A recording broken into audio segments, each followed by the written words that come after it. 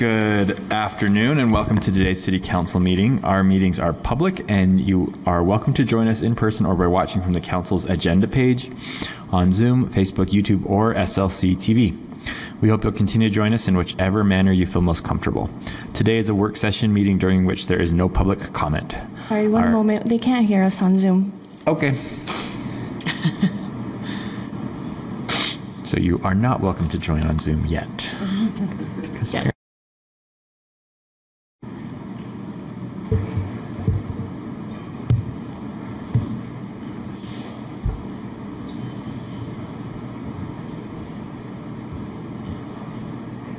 I texted him, I don't know.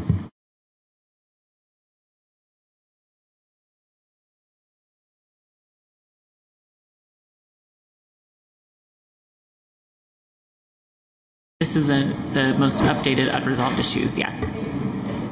The timestamp at the top, just in case that helps you keep track of which versions we're dealing with.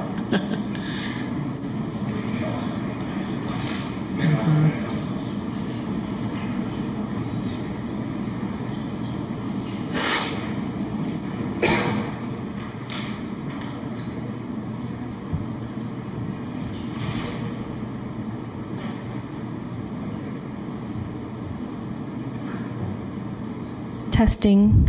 Can anyone on Zoom hear?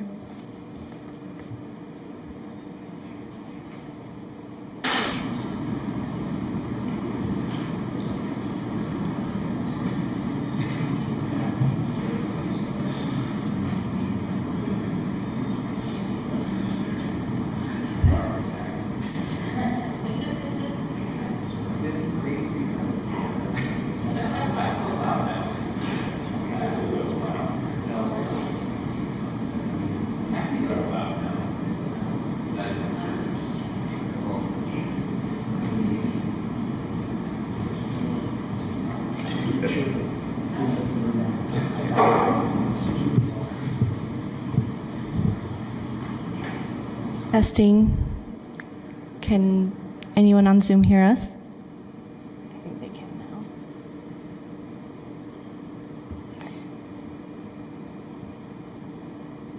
Yes. Got it.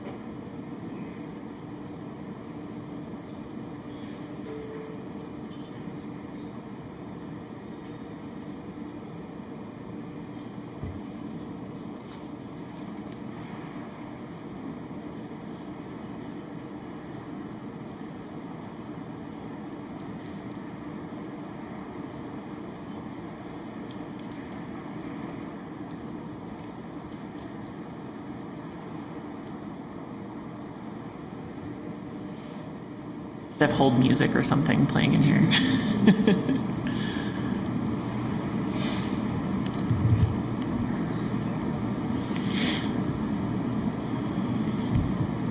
Okay, it looks like they can hear us now.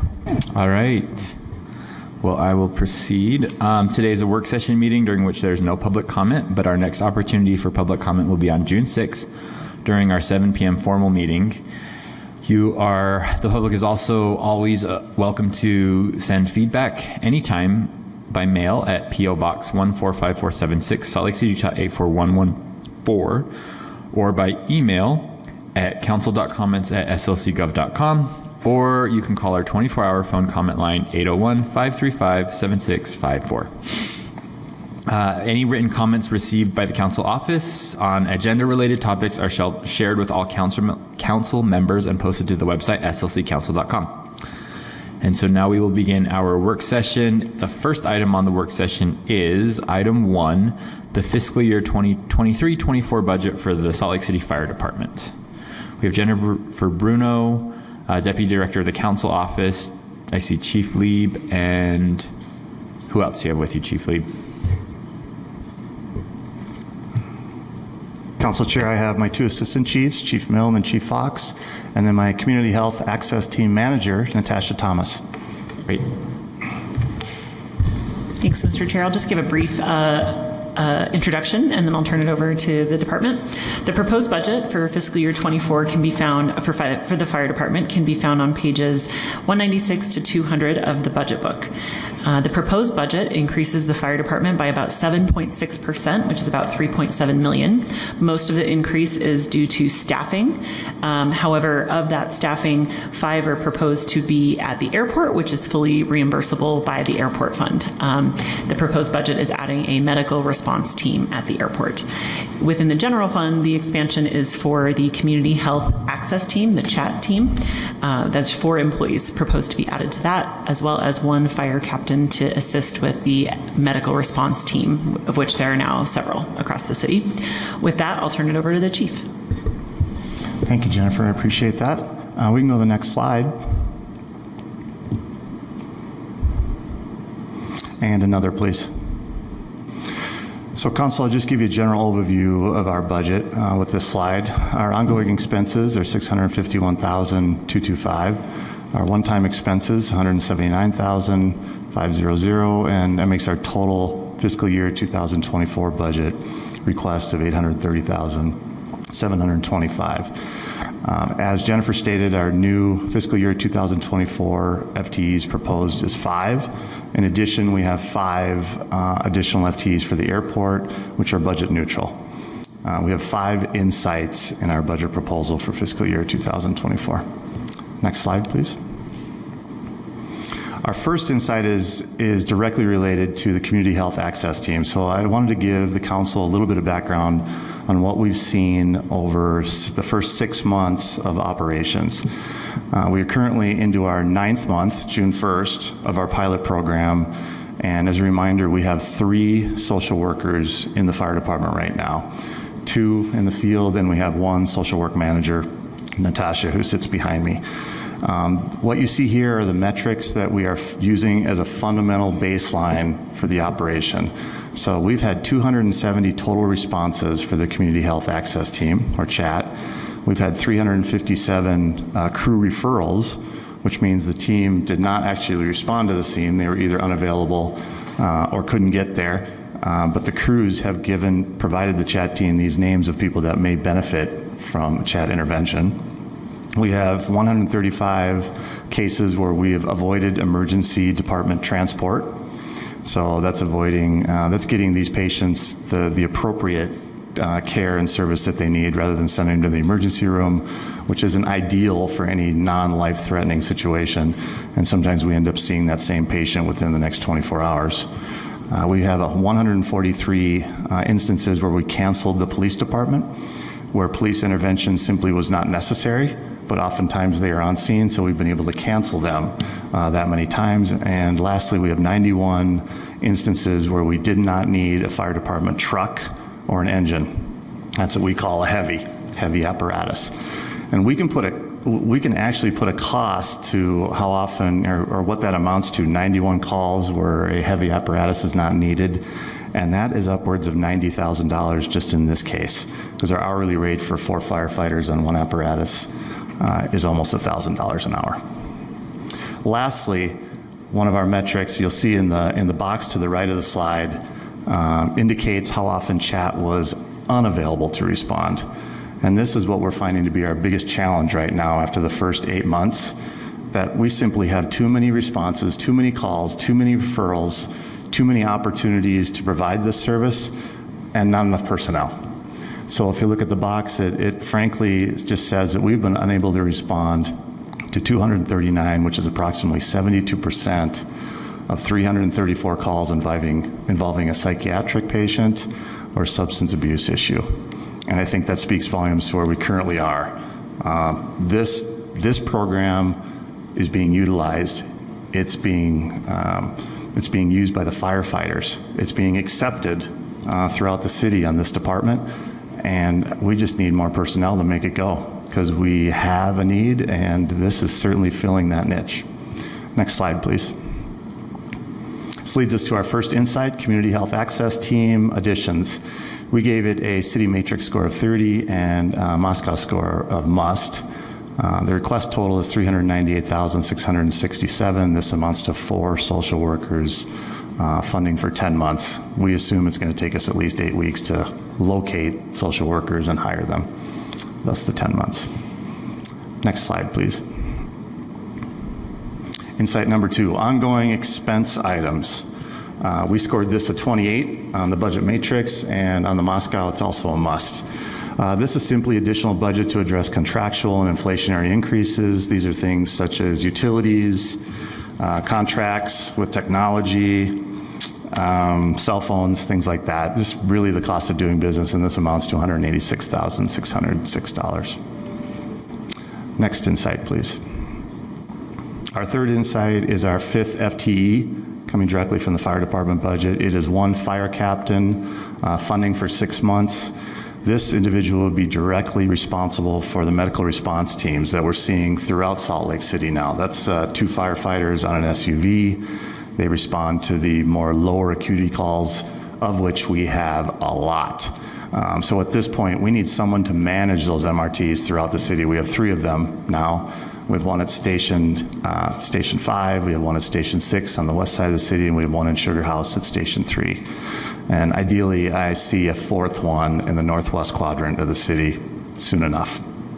This request total is $131,452. Next slide, please. Our 4th insight is life safety items. We scored this a 22 on the city budget matrix and a Moscow score of must. This is SCBA, self-contained breathing apparatus, hydrostatic testing. These bottles need to be tested every 5 years. We have a new batch of bottles that are coming up on their 5-year mark right now.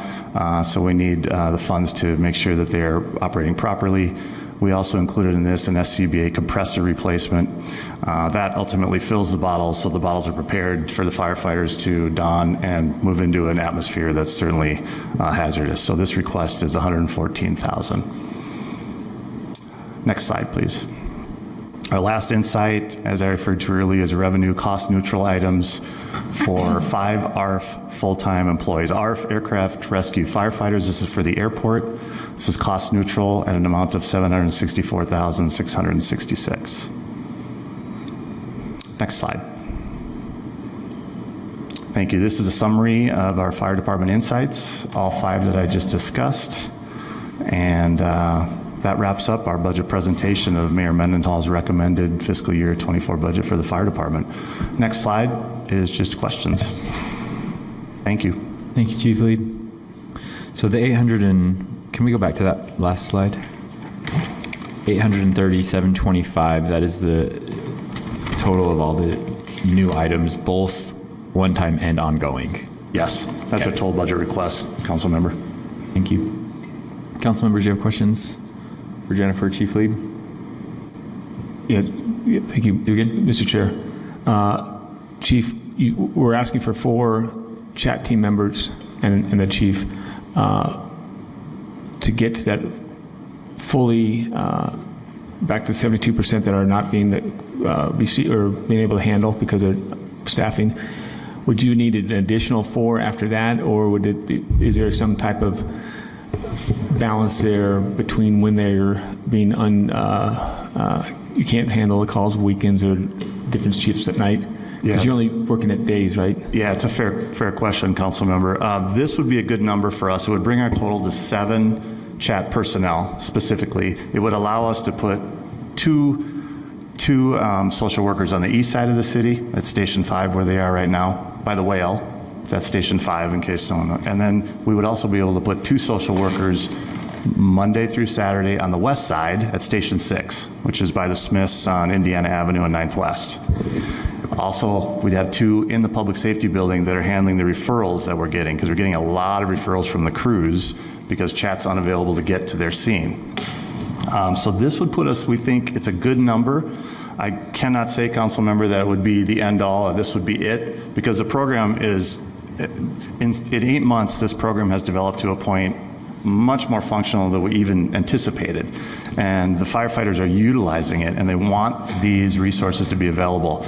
And when I'm, for instance, I'm in my car on the radio listening to calls, I hear a lot of crews on scene saying, is chat available? Is chat available? They're asking dispatch. And more often than not, dispatch says, we don't have a chat available right now. So I think this will really help us out on a daily basis. The MRTs are working Monday through Saturday. I would like to see a social worker with the 2 of those MRTs that whole period during the day. Appreciate it, because this is a great program, and just your numbers from the 6 months there, the emergency rooms, EDs, right? Yeah. That's $1,000 a call. I use that estimate. Anytime we call an ambulance, it's $1,000, and so you're saving the city and you're saving everyone across the board a lot of stress relief and a lot of and financial dollars. So I appreciate those metrics, because those are very helpful, because you can equate that with $1, and you can equate that with additional services that police officer can take. So I appreciate those metrics that you have there. And well, and that's $1,000 that the individual doesn't pay, right? Yeah, but we don't send them a bill. They're diverted from diverted from charging someone. Not just. I think I'm trying to amplify what you're saying. It's not just the city saved $1,000. It's the individual person that was in a crisis saved however many $1,000 if they didn't have to go to the emergency room. Yeah. So, but ideally, they receive appropriate care. Right. Because our social workers have that toolbox, which the firefighters don't. They don't know all the service providers we have throughout the city. They're not in a position to make sure that patient gets to there.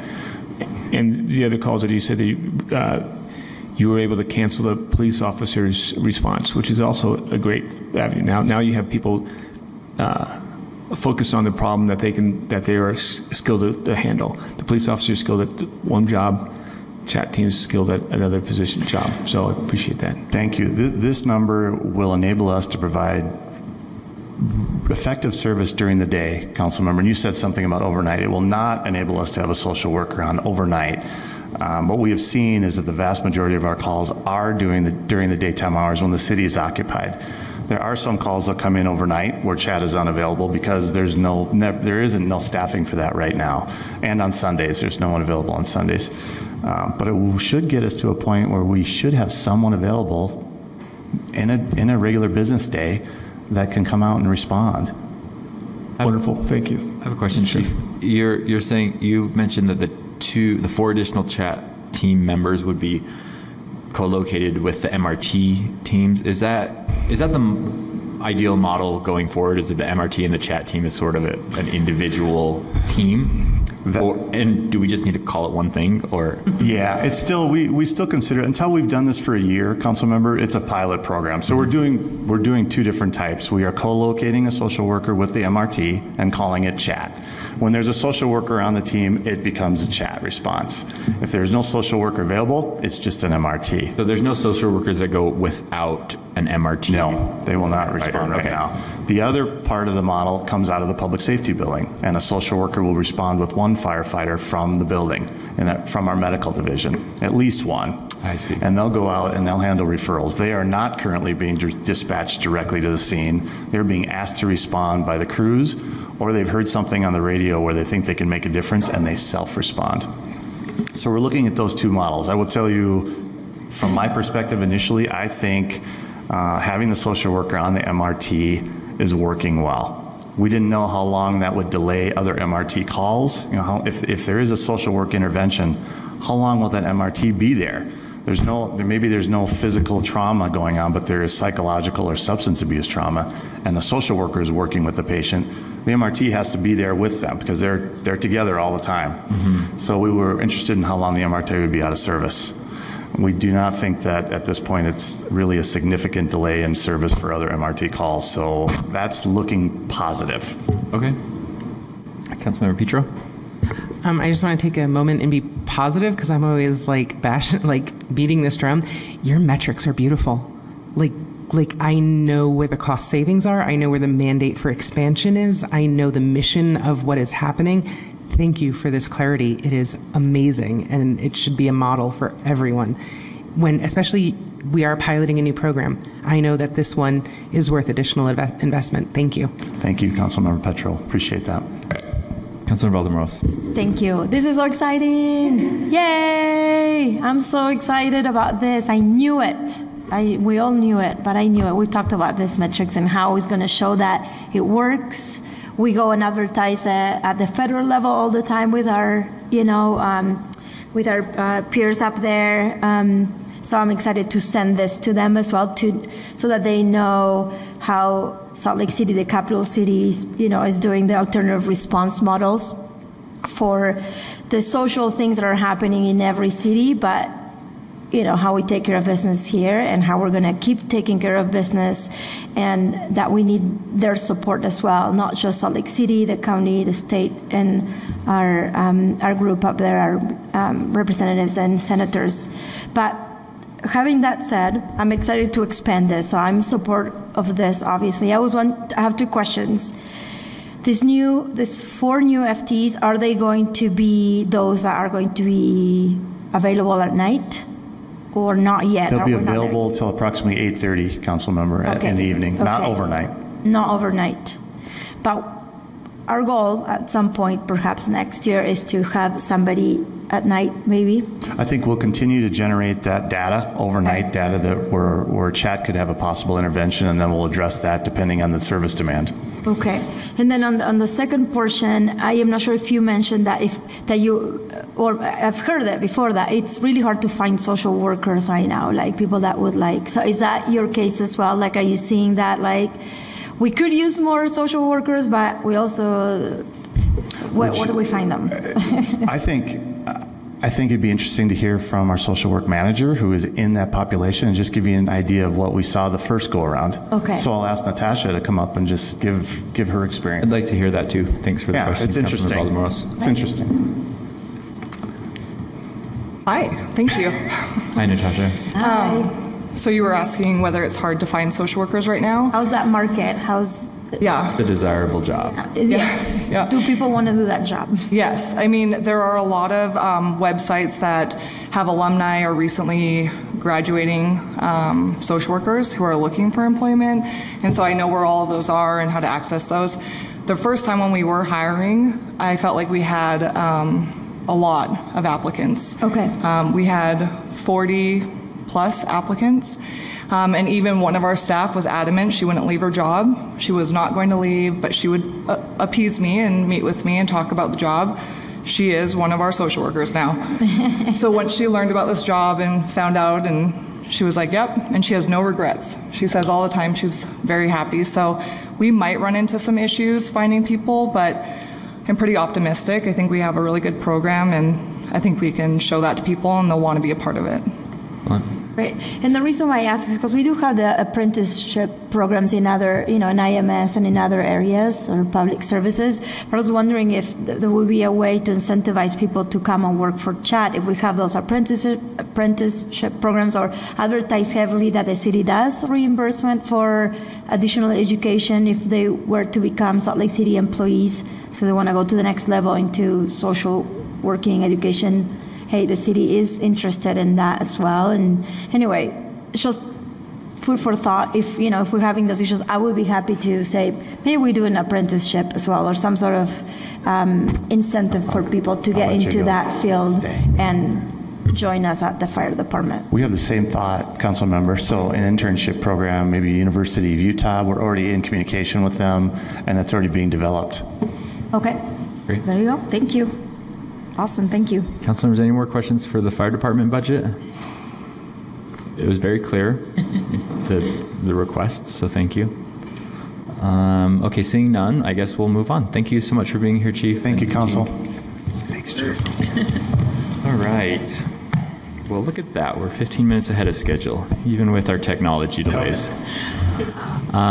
We are moving on to item number 2, which is the fiscal year 2023 to 2024 budget for the Department of Economic Development. Sylvia Richards from the Council Policy Analyst staff will be introducing this item.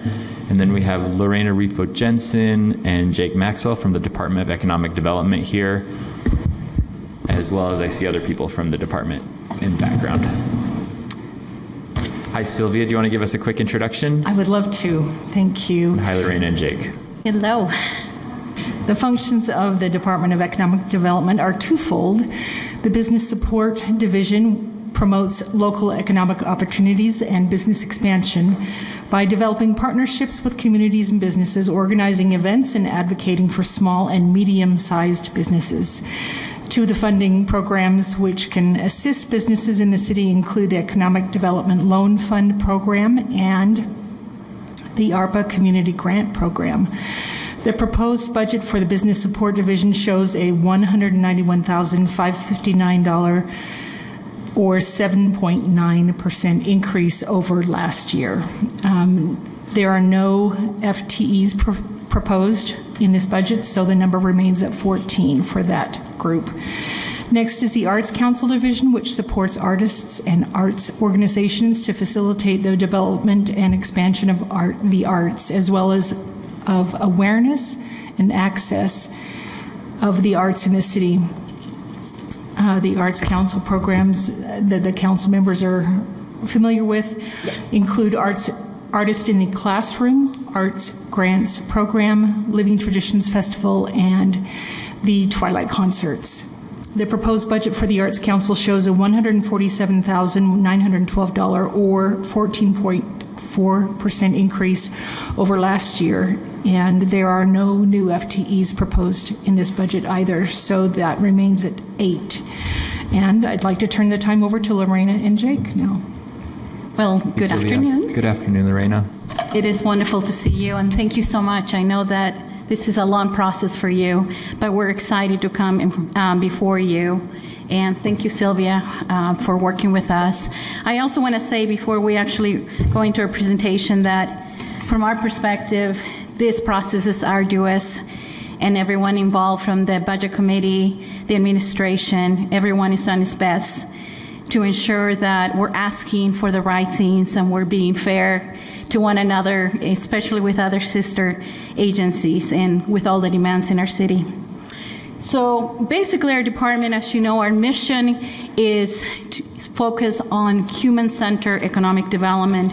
Therefore, we actually come together as a department, as a team of passionate professionals to build businesses, but also but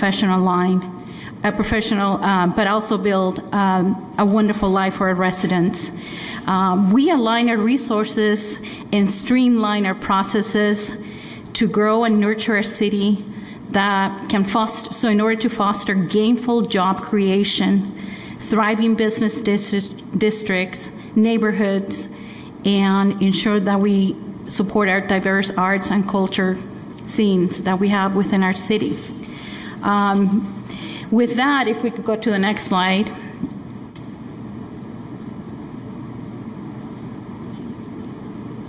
Then we can go to the next one. As it was described, we have 22 staff members that provide this work for our city.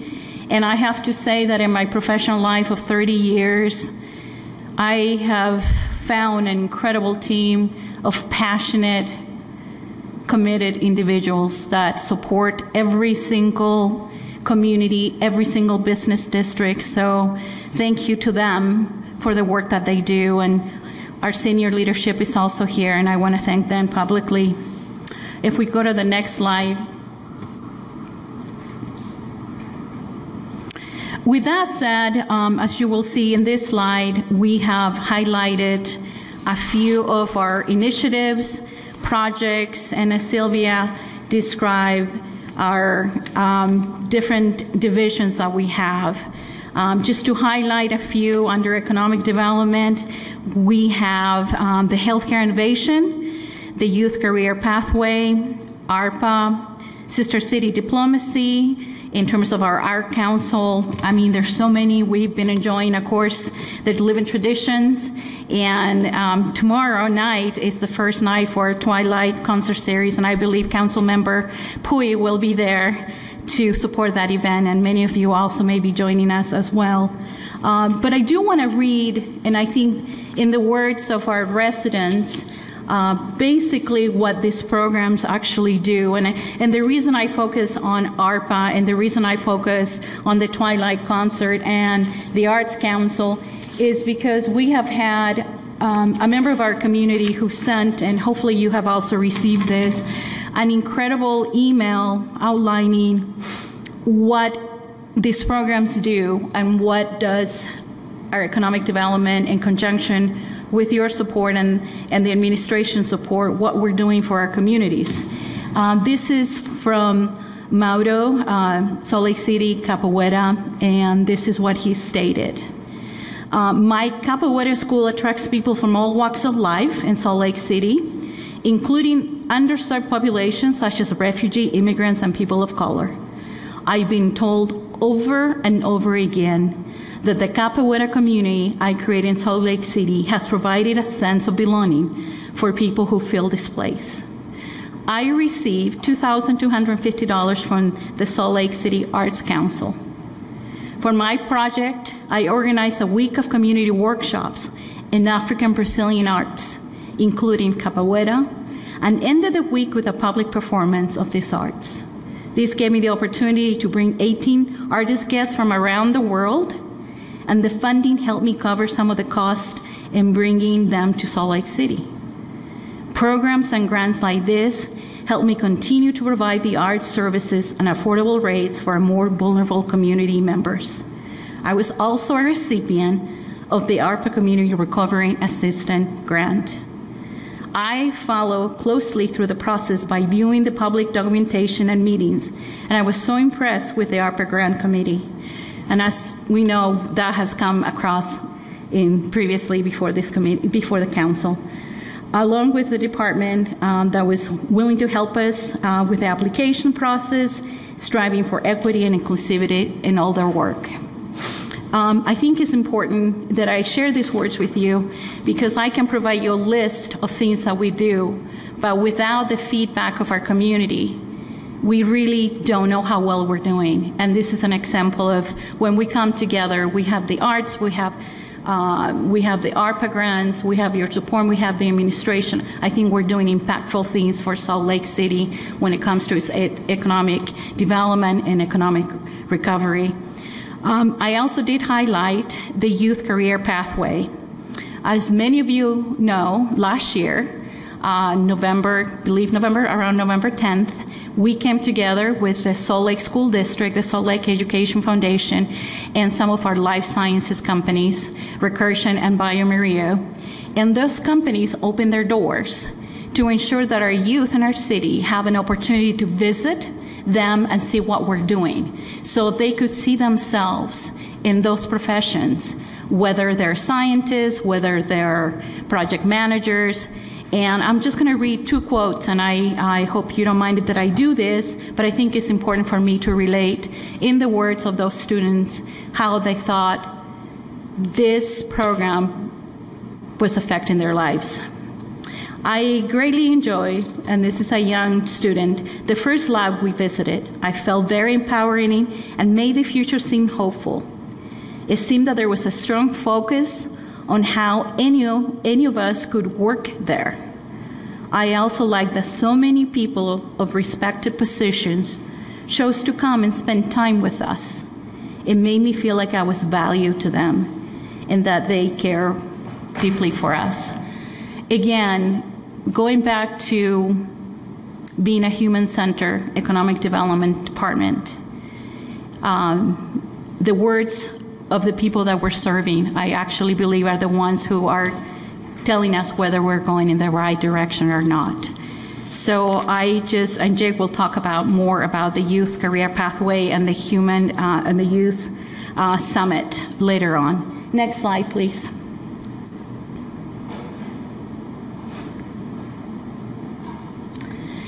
In order for the Department of Economic Development to continue in our mission, we have come before Council to request the support of our request to the Budget Committee, which is $80,000. We haven't had a strategic plan. I think the last strategic plan actually ended in 2020. We are a different community. We're a growing community, and it is the right time to do this. We can look at how the priorities of the cities have changed, how we look to the future.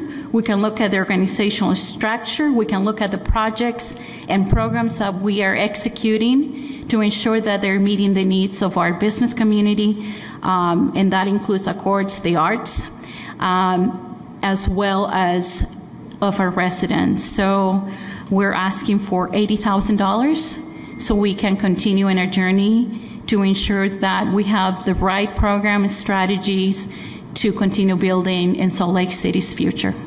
Jake? Next slide, please.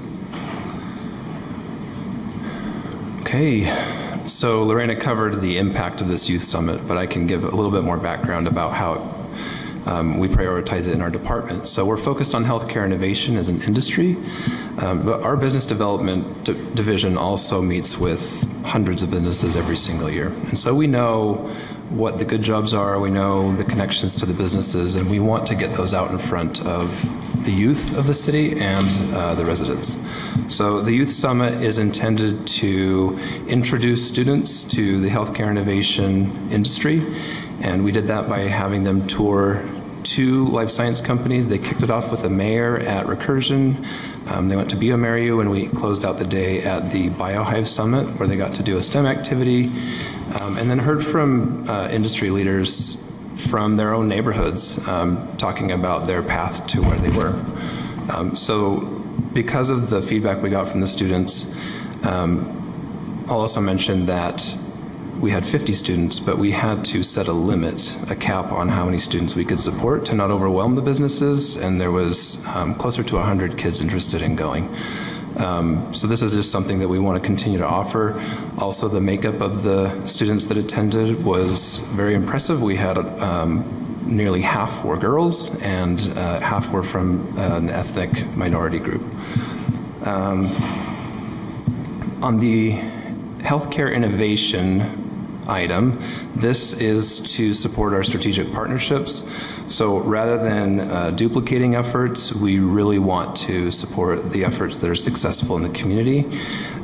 This comes from the Healthcare Innovation Blueprint to support the pillars for strategic partnerships, brand promote, grow, and increase investment. And so these partners listed here help us to achieve those objectives.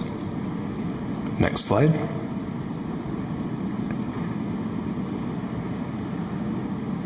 And so here are our insights. You can see the Healthcare Innovation Youth Summit was a must for us with a score of 14. The strategic partnerships is a should with a score of 16, and our strategic plan was a must with a score of 8. Next slide.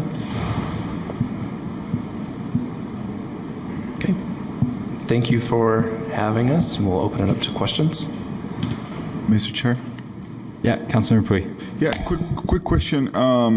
Thank you for all the work that you guys do. There is no secret about my support for this, for your leadership and for this department as a whole. I believe that the need to foster, facilitate, and support current and future businesses is key to this city, and in whatever form they come, from art, artists to gigantic multinational companies in my district. So, and connecting them with the resources. So the summit is something that I'm very interested in, the youth summit that you guys just did. And what is, in general, I know that this is a little maybe beyond the money ask or, the budget specific, but what did we learn about that? What are the next steps? Is this something that in general seems to be worth to keep on doing, but how do we measure success on this program? I just, in general, and I'm not talking about this, but in general, I tend to not struggle with programs that are feel-good programs, right? It's, we feel good about doing this, but what is this specific goal that we are trying to achieve and how we are measuring that? And the second part is related to the Arts Council and related to some of the budget complications we had earlier this year, and how do we prevent that from happening this next year coming up, because that was complicated. I hope that doesn't happen again. So those two. Thank you. Okay. Thank you so much, Councilmember Pui. I think those are great questions. I'm going to turn the time to Jake, who can address the issues you raised regarding how do we measure performance. We completely agree with you. So he'll talk about that, and then we can discuss the second question related to the Arts Council. So in conjunction with the Youth Summit, we've been working with the school district on building out their biotech CTE program, and they've been doing that. They now have 70 kids signed up for fall semester, and we are also trying to help hold together partnerships to continue to fund that. So Talent Ready Utah meets with us weekly as well. The State Board of Education joins that as well to make sure that the strands and standards are in place. And Talent Ready Utah is hoping to help fund that. This Youth Summit is a way for us to merely introduce the industry to kids and to inspire them. We were intentional about who the businesses put in front of the kids so that they could see themselves in those roles. And so we're hoping to spark an interest. And now with this biotech CTA offering, there's a way for them to continue to interact with the industry.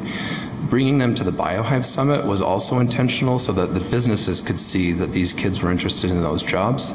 And so with the biotech course being in place now, we now have an area for businesses to continue to interact with the kids. That's What's a incredible. CTE? I'm sorry, Career and Technical Education. For high school students? Yep, for high school students. And then the second question, Councilmember Puja. Sure. I also want to say that Felicia Baca, our director, division director for the Arts Council, is also here. And I just want to convey that thank you for that question. I think it's very timely. I want to assure you that we have done a lot of work to ensure that this doesn't happen again. There is a policy and procedure that we've worked with Felicia side by side. We've also worked with our finance department, Mary Beth, who has reviewed that. Her board, meaning Felicia's Arts Council board, has also reviewed many of the steps. She's also engaged a consultant. So I will ask Felicia to come up and provide a little bit more detail. But we've done a lot of work to ensure to all of you and to Council Pui that we're putting basically, ensuring that we have everything set up so it doesn't happen again. Hi, thanks for having me. I would just concur with everything that, that Lorena said. And we are working directly with Mary Beth on this issue to ensure one of the things I'd like to explain that occurred is that with the Arts Council Foundation and the division, we have to put our in-kind projections of staff into that foundation budget, and those numbers were not updated in the foundation budget, but the Arts Council Foundation did not actually exceed any available funds, but because there was a data entry error in that audit of the Arts Council Foundation and the cities, it created an audit finding. So we have put procedures in place to make sure those numbers are updated and calculated dates with Mary Beth on budget amendment processes and confirming those numbers with her. Thank you. Yeah. Council members, any other questions? Councilor Valdemoros. Well, thank you, Lorena. Thank you, everyone. Hi, you're good.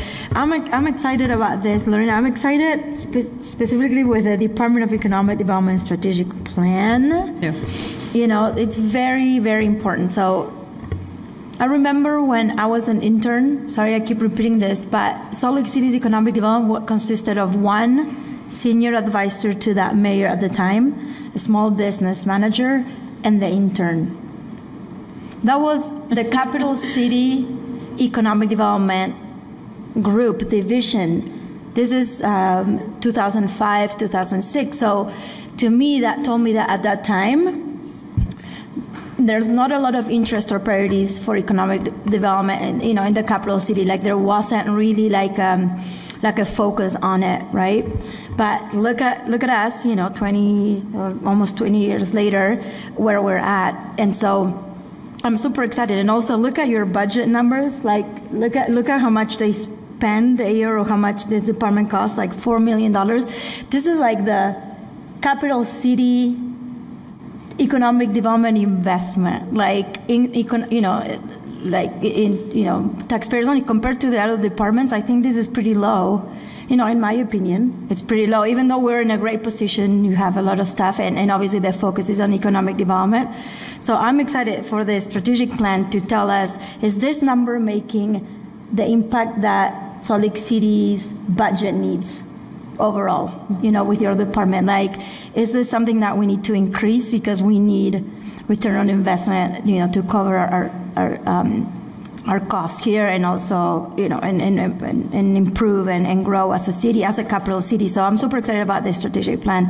That's what I'm trying to say. I think you guys do a great job. I think we just need to not refocus, just like go over what has worked and what we need to improve on. So it's amazing. But in the presentation, I would like to add, that tax return, I would like it to be included in the strategic plan so that we know if we invest this much in an economic development strategy in the next 5 years, this is what we can expect as a city to return, for our budget in general. Whether it be more, we focus more on small businesses, or we need to know how to invest so that we can have a better return as an economic development strategy for the city. That's what I would like to see. Because sometimes it creates confusion. Are these feel-good projects, or are we really impacting what we really need to get done here, So I think having those numbers would be great. What else was I going to say? And with the rest, I think I'm pretty cool. So I'm excited to see where we go. So thank you. Thank you so much. Councilor Dugan? Mr. Chair, thank you. And nice comments. I agree wholeheartedly on that. So that's a great idea. There's just one question from the staff report about the mitigation funds for construction projects, and there's no increase to the funding for this coming year. So because last year I guess we added another $200,000. So I'm just assuming that we feel good on construction projects going throughout the city, and we have enough to offset those pains of the local small businesses. I think that's a really fair question, and it's a great question, and we appreciate it. I started my comments today with saying how difficult this process is, and all the needs that we have.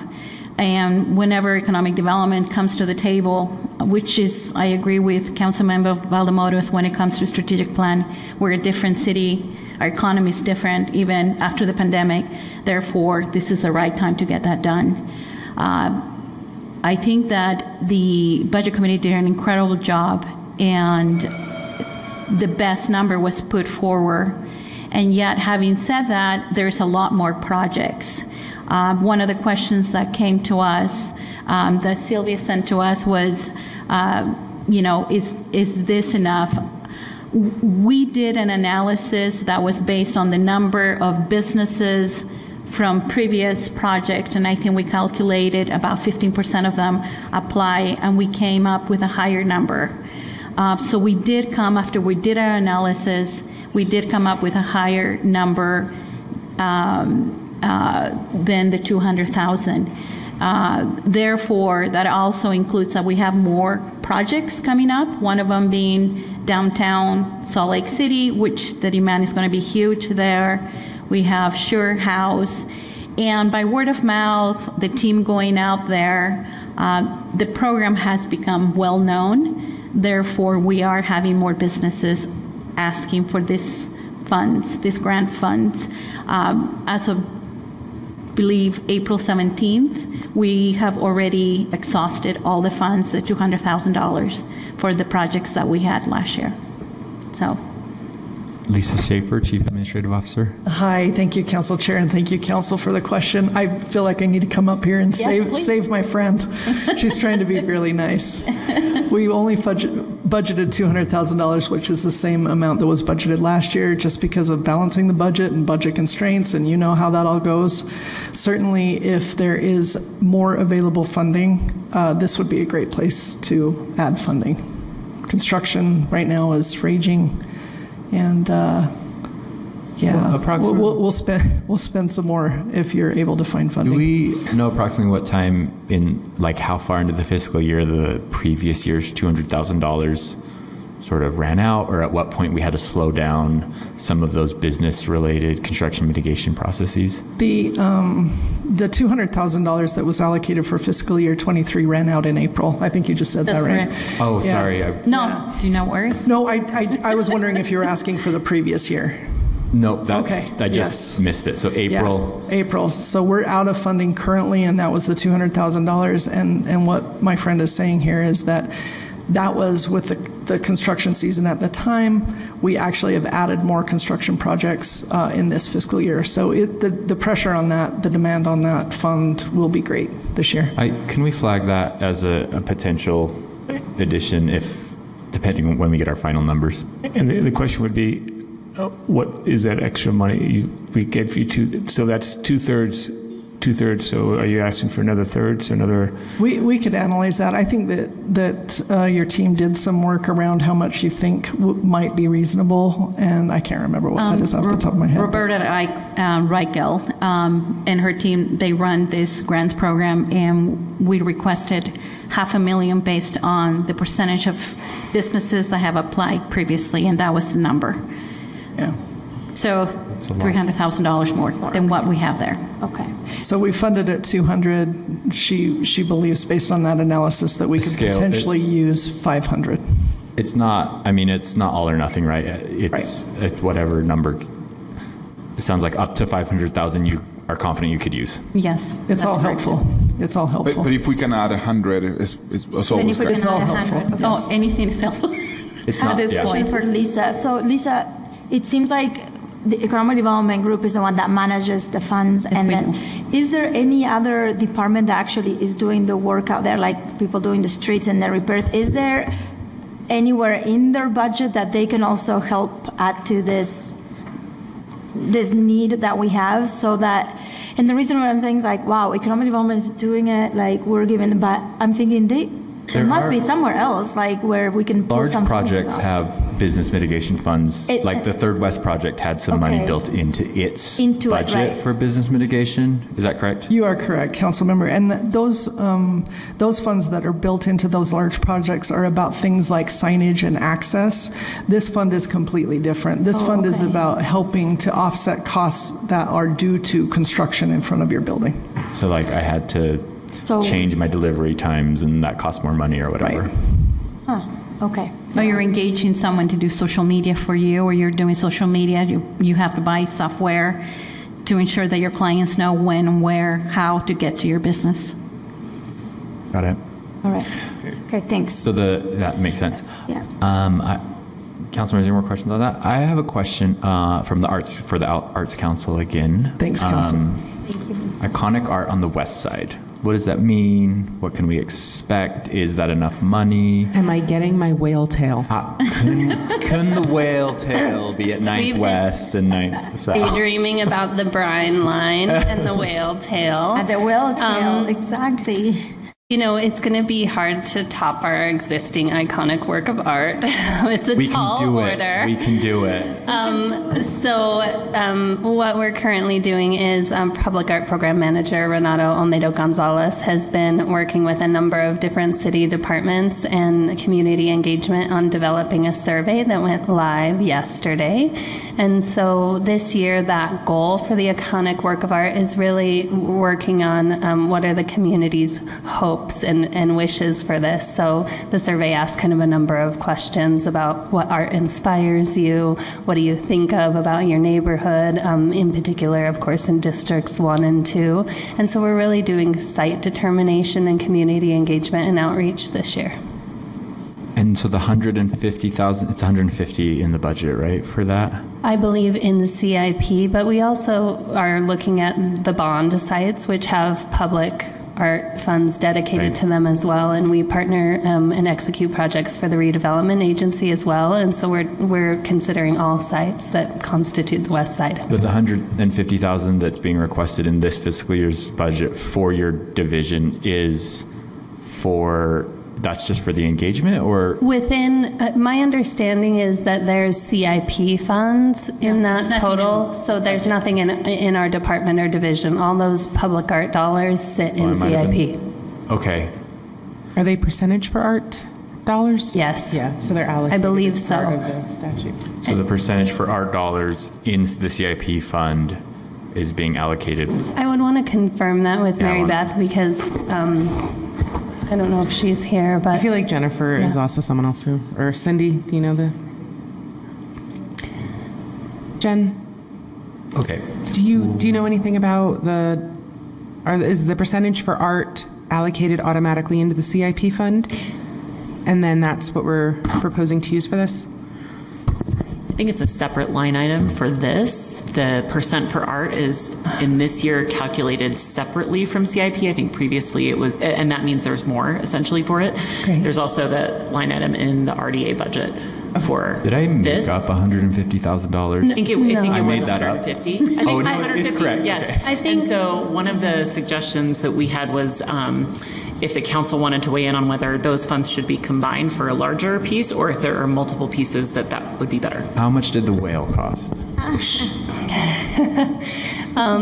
I'm trying to remember off the top of my head. And how much we estimated tail I cost? think- Is that the Well, follow-up? about $120,000, and with inflation, I would say that project was underbid. So we're looking to aim higher than that. Does that include artist fees, assembly? Wow. It's actually a really good deal. That's amazing. 120. And I believe that number is 150, and then the CIP percent for art is a different number. Well, I'll just But say I that's think not determined yet. the whale is amazing, and I love the Thank whale. you. And the It's just the like, gift that keeps on giving. But I think the West Side deserves something as good or better. I think as the West whale. Side should be deferred to, and if we want to tell people to kiss our tail, that should be our option artistically. I'm sorry. But That's funny. I'm excited for that We will do our best. request. Mr. Chair, follow up on this. Obviously, I've been talking to you and your department about art on the West Side Yes. from way back in the day. It feels like a million years ago. It probably was last year at some point. Obviously, it was last year at some point. One of the staff questions relates to maintenance. Yes. And I would like to because adding these beautiful pieces of art that are. Everybody has an opinion about it, and that's what art's supposed to do, right? To create some sort of emotion. Some people had all sorts of interesting reactions to it. Yes. But maintenance is very important to this, and how we are going to look in the future to maintain them. So, what is the department process on this? Yeah, let me tell you a little bit about that. So a couple of years ago, we sort of got a seed fund for public art maintenance and changed the ordinance to allocate 10 to 15% of CIP funds annually for public art projects. That was absent before, and we often worked with our partners in parks to repair works of art. You now have an annual report that's kind of commensurate from the mayor on what will be fixed in the coming year before the allocation is made. So that fund balance of about $200,000 will be at the end of this fiscal year almost entirely expended on repairs, and you'll get a report that will be forthcoming in July on that with the CIP process. So we're back to having a balance that's just the 10 to 20% of CIP, which will not fix all the works that are on our list for the collection. So we plan to be working with the finance department on looking at how to potentially make a line item ask in the future, because those funds will be expended very rapidly again on works of art, and are also not eligible to care for our two-dimensional works of art in the city. So there's a need. Thank you. Yeah. And we're working on it.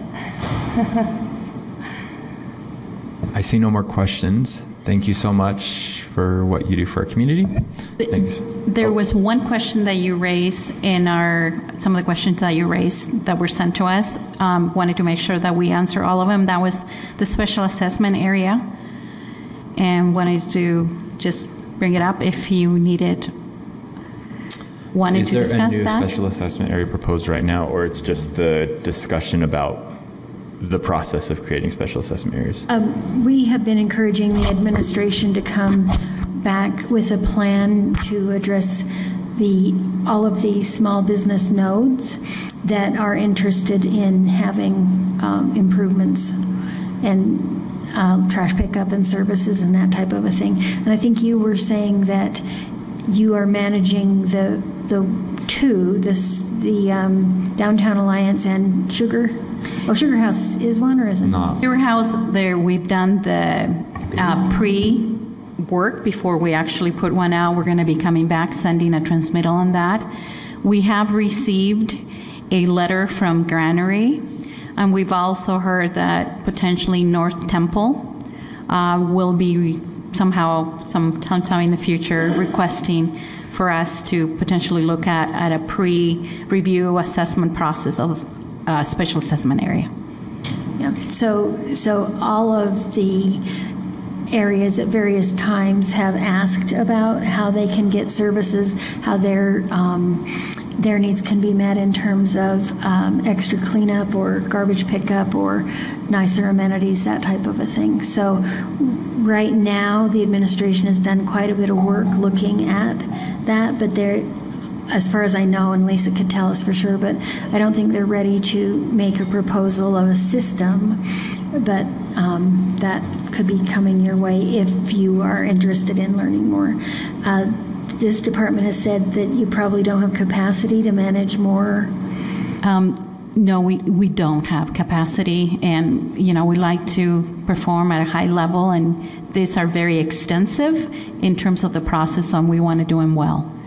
So as they continue, if the requests continue to come, there will be a need for us to have, a FTE position eventually. Do we look at sales tax generated in terms of what level of service is given to certain areas? No. That's never considered? No. It was probably an original consideration for the downtown and Sugar House, but we haven't done any other districts. And there's probably some legal equity issues that need to be looked at as part of this process, but no.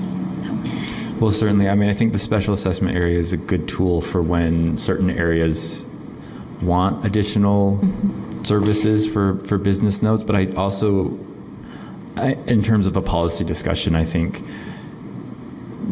I'm not opposed to looking at sales tax revenue generated in terms of there's a lot of business activity happening in this area.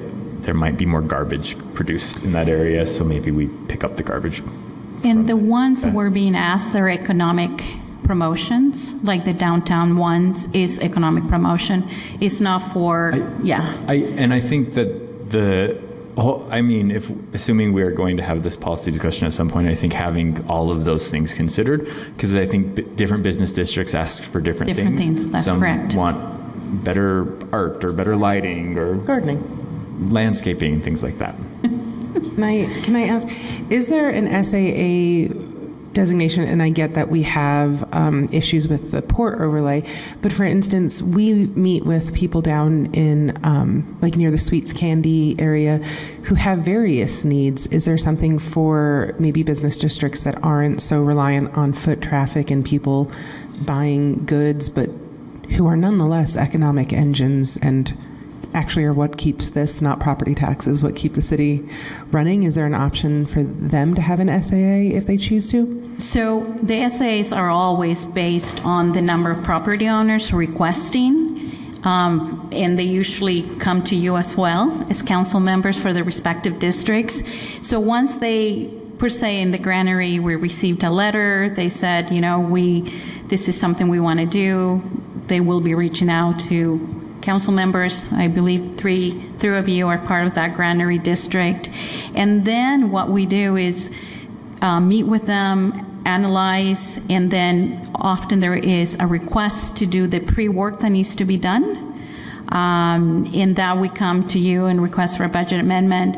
I think for Sugar House it was $60,000, and in that case it was the Sugar House Chamber, the community council there, as well as a local alliance, I can't think of their name, but they came together and requested the funding that you allocated to have that work done. So we hired a consultant, they did the work, and now we're in the next phase where we're going to be coming back to you to present the findings and moving forward. I think this is a powerful tool, especially for unlikely places. Our warehouses and everything to the west require this. But I also just want to say thank you. Your work means that housing stays affordable because revenue streams you innovate take the pressure off of property owners. Your work makes sure that our constituents are employed with dignity and have economic mobility. We know that economic development does not happen by accident. The only thing that happens by accident is economic exploitation. So I love that you all take such a proactive, protective stance for our homeowners, for our constituents, for the people who come in from the suburbs to work here, and that you're creating a vibrant city that I want my kids to call home one day where they can find meaningful employment for themselves. Thank you for all of your work. Thank you so much. It's an honor to have the opportunity to do this. Thank you for your service.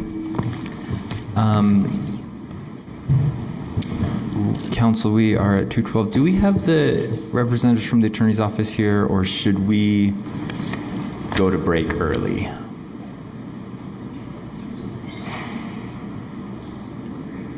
Break. Okay, we are scheduled at 2:30 for attorney's office. Right, I think we need to wait for the district attorney. So why don't we go to break right now? Or do you want to start with unresolved issues, or go to break now and then just start unresolved issues? I have a lot of issues, so we all do. Okay, do we want to start that? I'm fine either way. Our break is scheduled for after the attorney's office, so we could either just do it now and then power through after, or start unresolved issues. Yes. Let's just start unresolved issues. That sounds like what we're doing.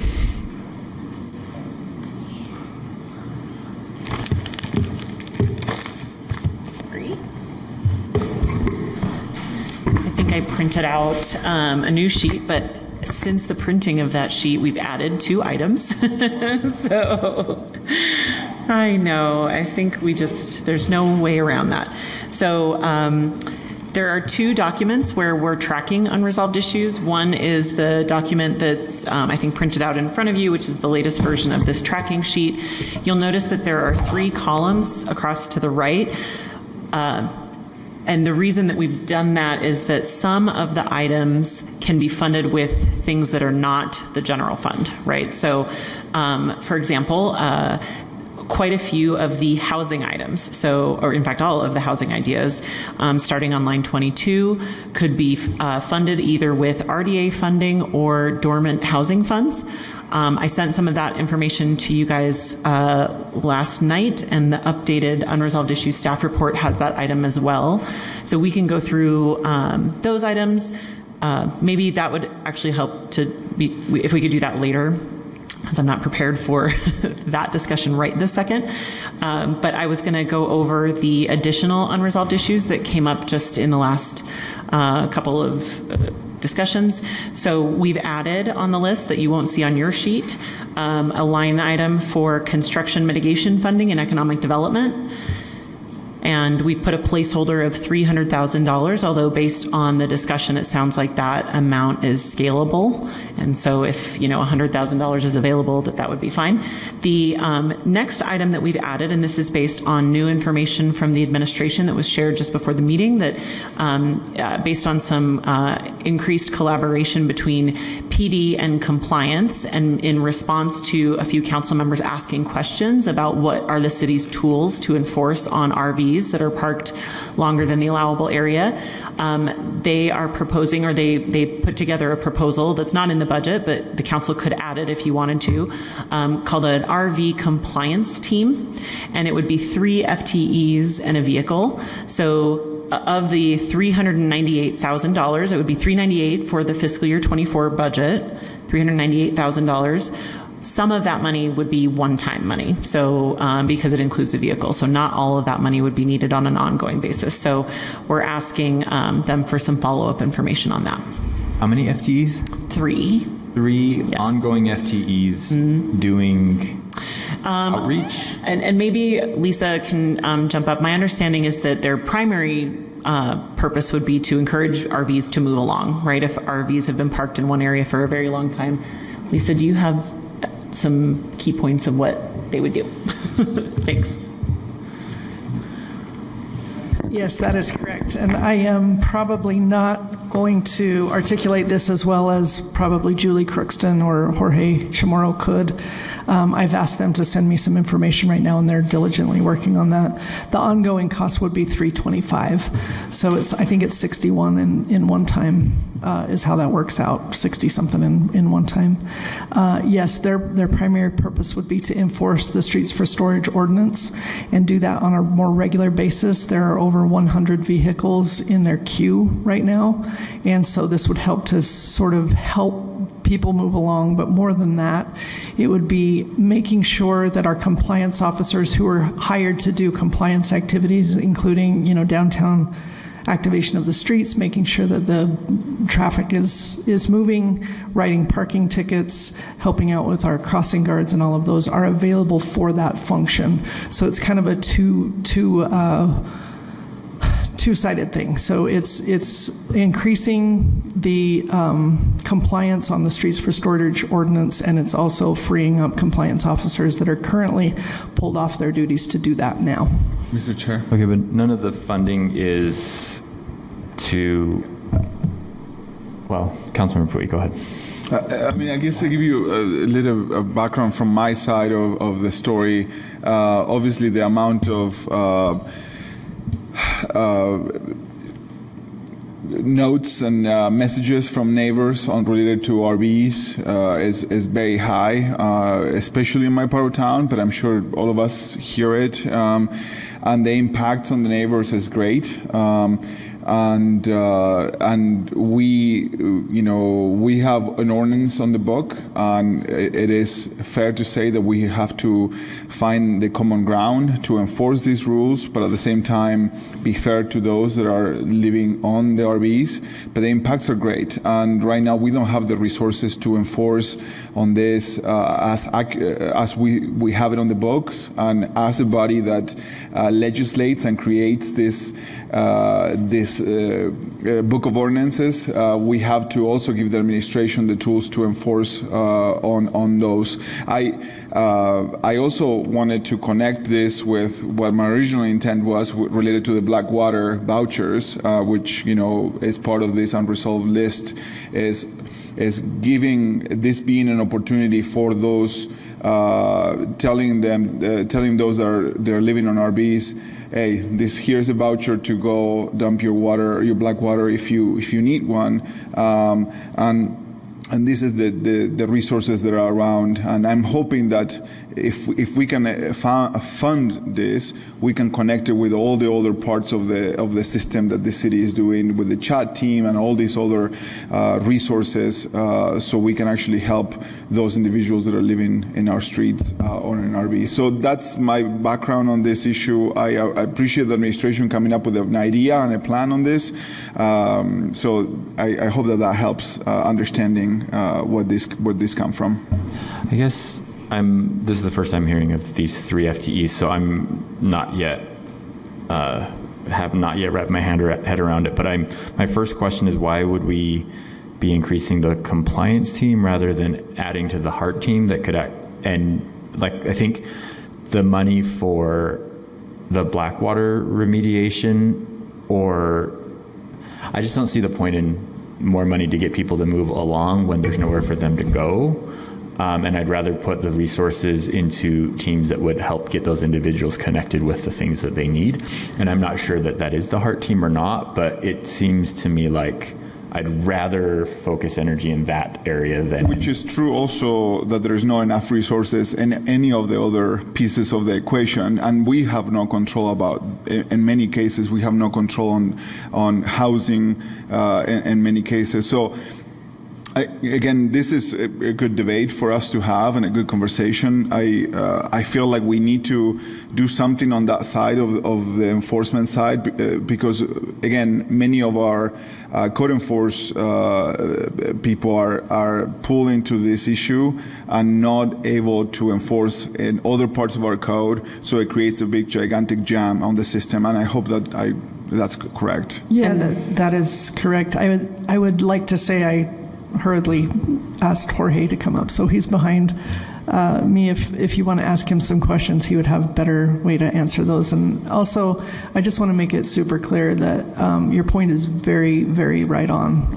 And we are not doing this in terms of just the compliance team only.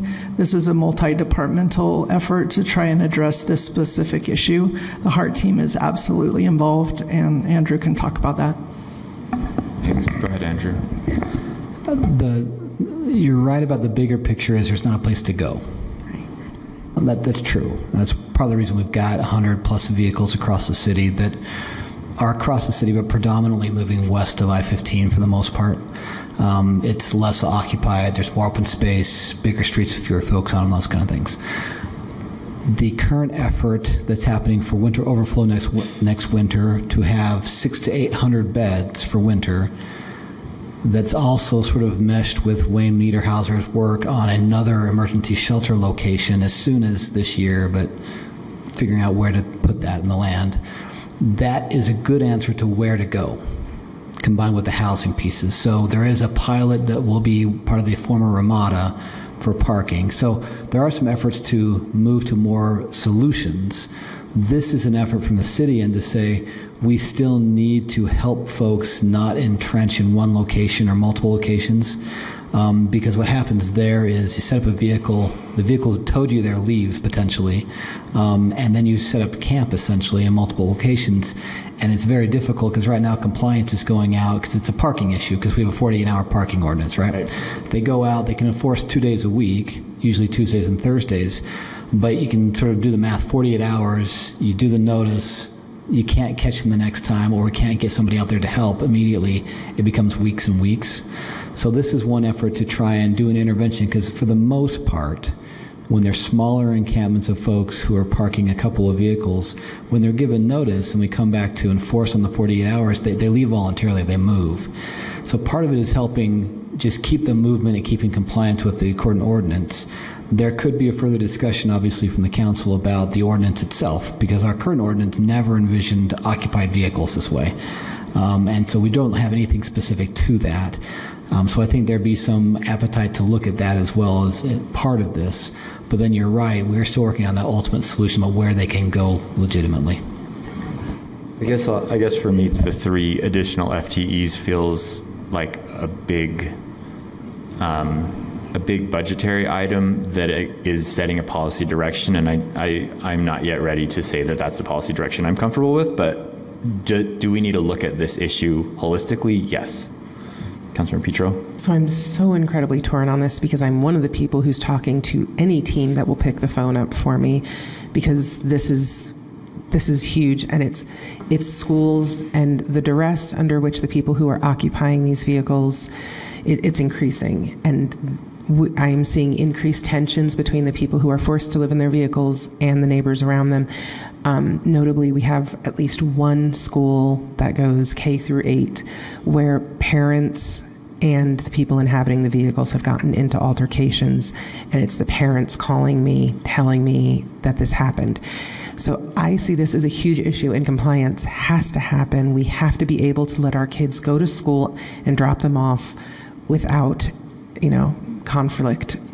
But do we have any timeline on when there's a place to go? I feel like the investment to me is sound, but I hate the idea of it being a Sisyphus sort of trying to push a rock up a hill kind of thing. Do we have, I know I'm probably asking for blood from a turnip by asking you this question, especially on the public record, but I do need to ask it in terms of a policy direction and in terms of making sure our investment does what we're hoping it will. Is there anything do we have any sort of timeline on the horizon for when we can stop pushing the peas around the plate and get them to a destination? The first answer is probably there is a deadline of this year for winter. We have that every year, obviously. This year the numbers are larger. So October is when that 600 to 800 beds should be available, depending on where it's located. Okay, so that's one. As far as the year-round 24/7 option that we've been working with Wayne Niederhauser on, there is initial funding for it. There's direction to go and do it. They're working from the state end about the process to get consultants and get a provider essentially to do it. The big issue right now is just finding land, so he's actively pursuing that, and I don't have a time frame for when he'll find the right piece of property. It may coincide with the current efforts with the COM process for winter overflow, because they're looking at similar properties across the entire county, so it could go together and work well this summer and locate multiple properties that could be useful. I just don't have a firm timeline for that.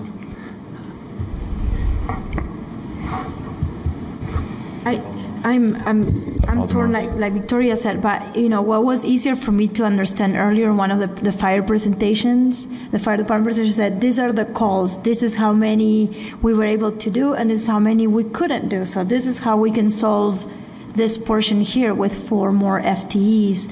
We have the SLC mobile app, so it would be easier for me, for education purposes, to say, hey, we get calls and SLC mobile app and all of this related to RVs this many times a week, and we can only help move this many people, and we've been able to give resources to this many people and so on. But if we had 3 more FTEs, this is where we would have them go, or this is how we can help, and then even with that information, we can also look at holistically and say, okay, maybe we don't need 3 FTEs. Maybe we need to put that money into a place where they can actually go and park altogether. That's a designated spot for RVs for parking.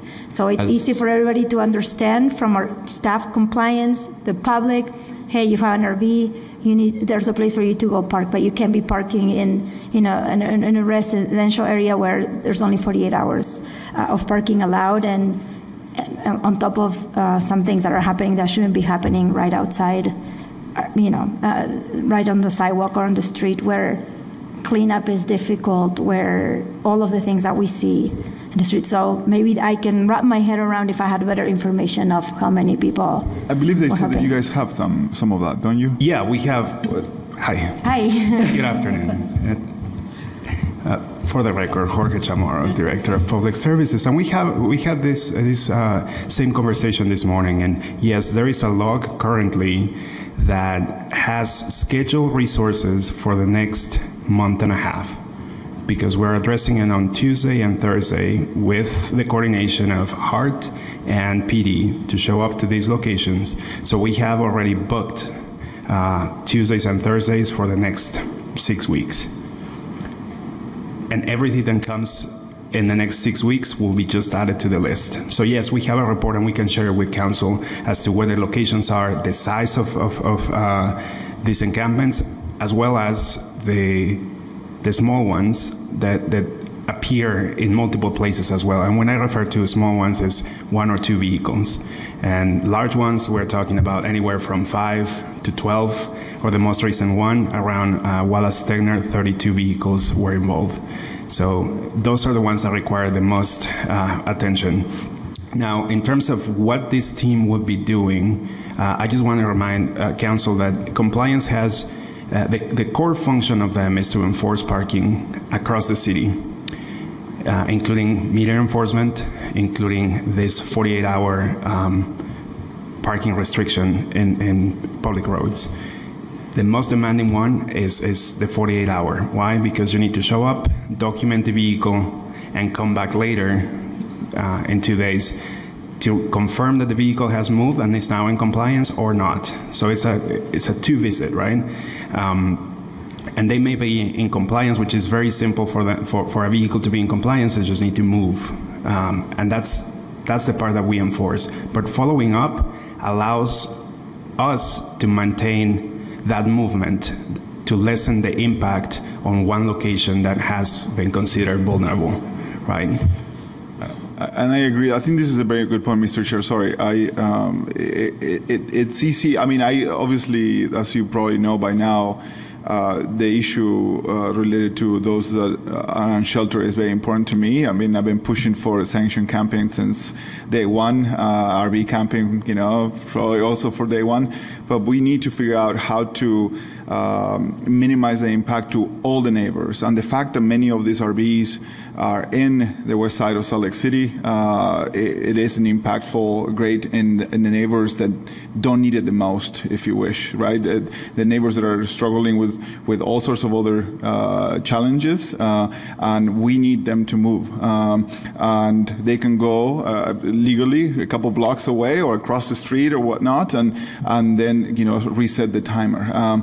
But the idea is that many of my neighbors are telling me this is happening, no one is doing anything. I'm dealing with, I have kids, they need to go to school, I cannot take them, there is garbage everywhere, something needs to happen. So there needs to be a mechanism to enforce our own things on the book, and I believe that this is a good first step towards that direction. Obviously, as you can see in unresolved issues, there is a line 28, which I've been pushing for, which is sanction camping as a grant. But so I'm not seeing this as when you said about holistically, I think we are trying to see this as holistically, and the state and the administration has been working very hard to get the state on board, and the state allocated money for this. I feel like we need to push more. But the fact is, many cities around us are enacting RV laws, which creates a bigger problem in our residents. And again, even a bigger problem on West Side residents, in my opinion. Okay. Are there any last comments on this? Okay, so let's move on to Attorney's Office, and then we come back to unresolved issues after the break. Can I say, while we're transitioning, thank you, administration, for hearing us so clearly and bringing a potential step towards a resolution.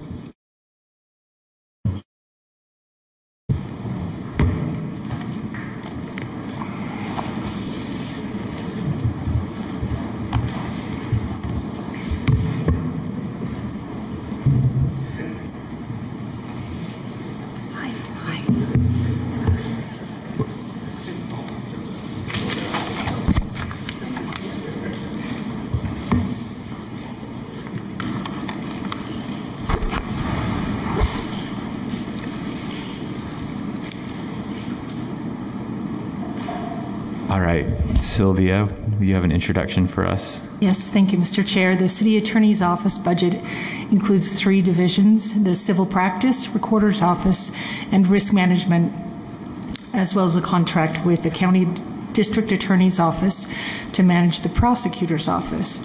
The proposed budget requests an increase of $1.3 million or 11%. And that's mainly attributed to 3 factors, which includes the proposed addition of 2 new FTEs, the 5% salary increase, and the proposed $200,000 increase in salaries for the City Prosecutor's Office attorneys. And if approved, the number of FTEs will be 60.5. The 2 new positions are 1 new Assistant City Prosecutor position, Miami model, and 1 new Special Project Analyst and Automation position in the Recorder's Office. And as council members are aware, there's been some discussion about salary parity among city prosecutors, county prosecutors, and legal defenders. And with that, I'll turn the time over to Katie. Hello, City Council members. I'm Katie Lewis, the Salt Lake City Attorney, and I'm joined by Sim Gill, who serves as the City Prosecutor, Ralph Chamness, the Chief Deputy District Attorney, and Paul Fuller.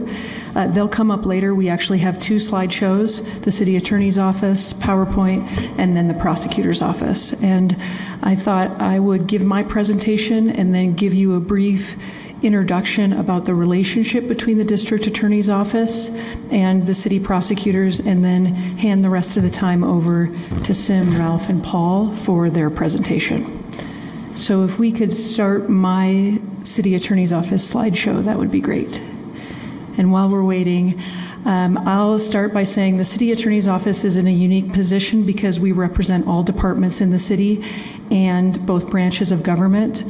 We have a few divisions. Our Exceptional Recorder's Office, led by Cindy Lou Trishman, who has really transformed that division into a sophisticated service provider that is really committed to transparency. I have a leadership team of 4 division chiefs. Kimberly Chytris, Jonathan Papasideris, Katie Nichols, and Deputy City Attorney Mark Cottrell. And they are my right hands. That's right, I have 4 right hands. And we couldn't do the great work we do without their leadership.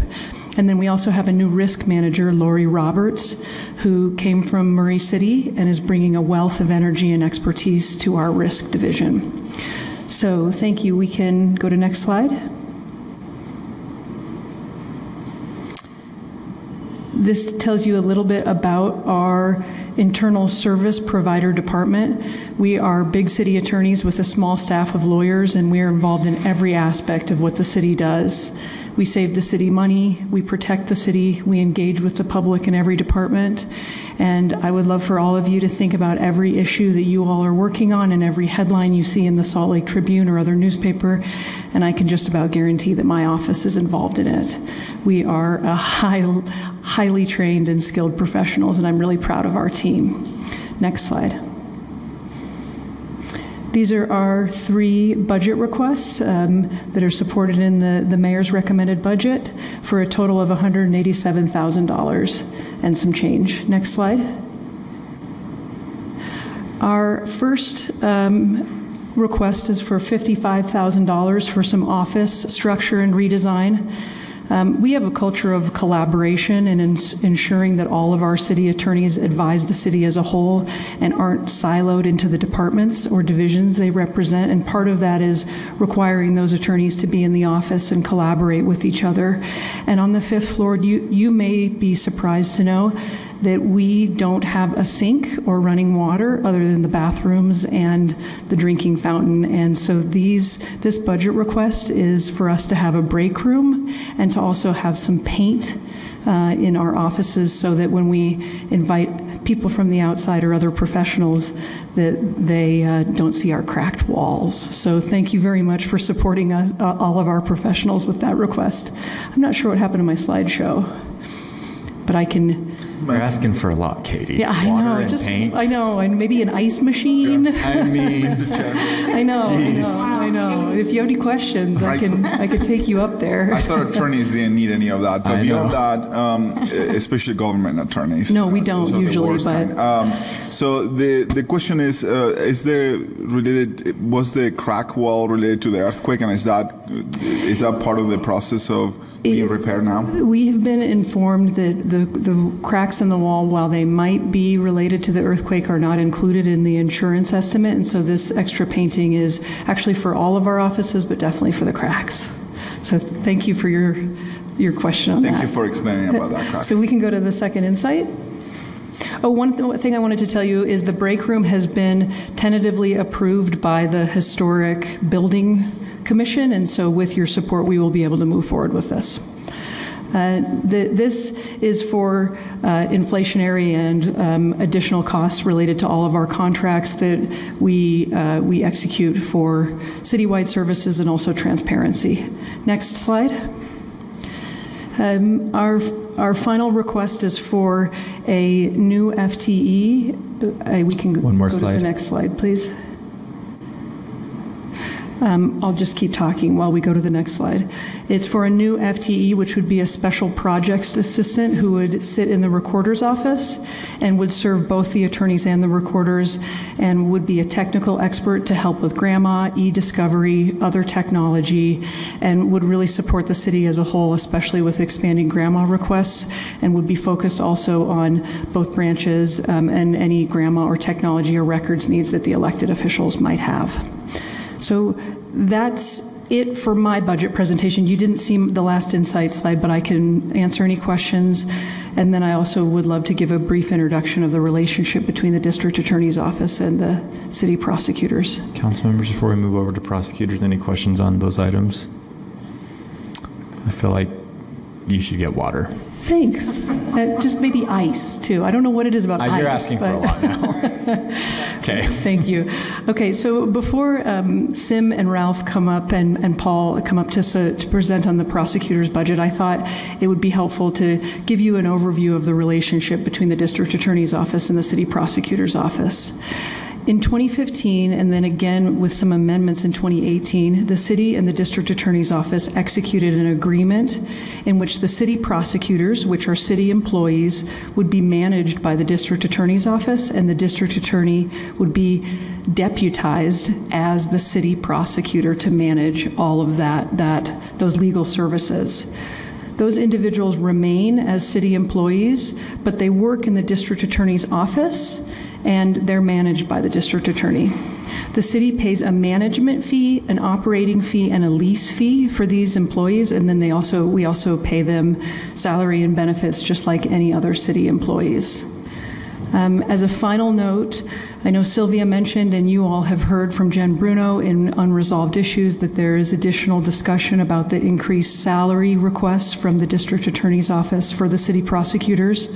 And I want to just say at the outset that as the department director, even though I am not the city prosecutor and don't manage that group specifically, I will always support and advocate for employees being paid at market value, and I wanted to be sure that the council knows that whatever you all decide in terms of that salary request, I will support.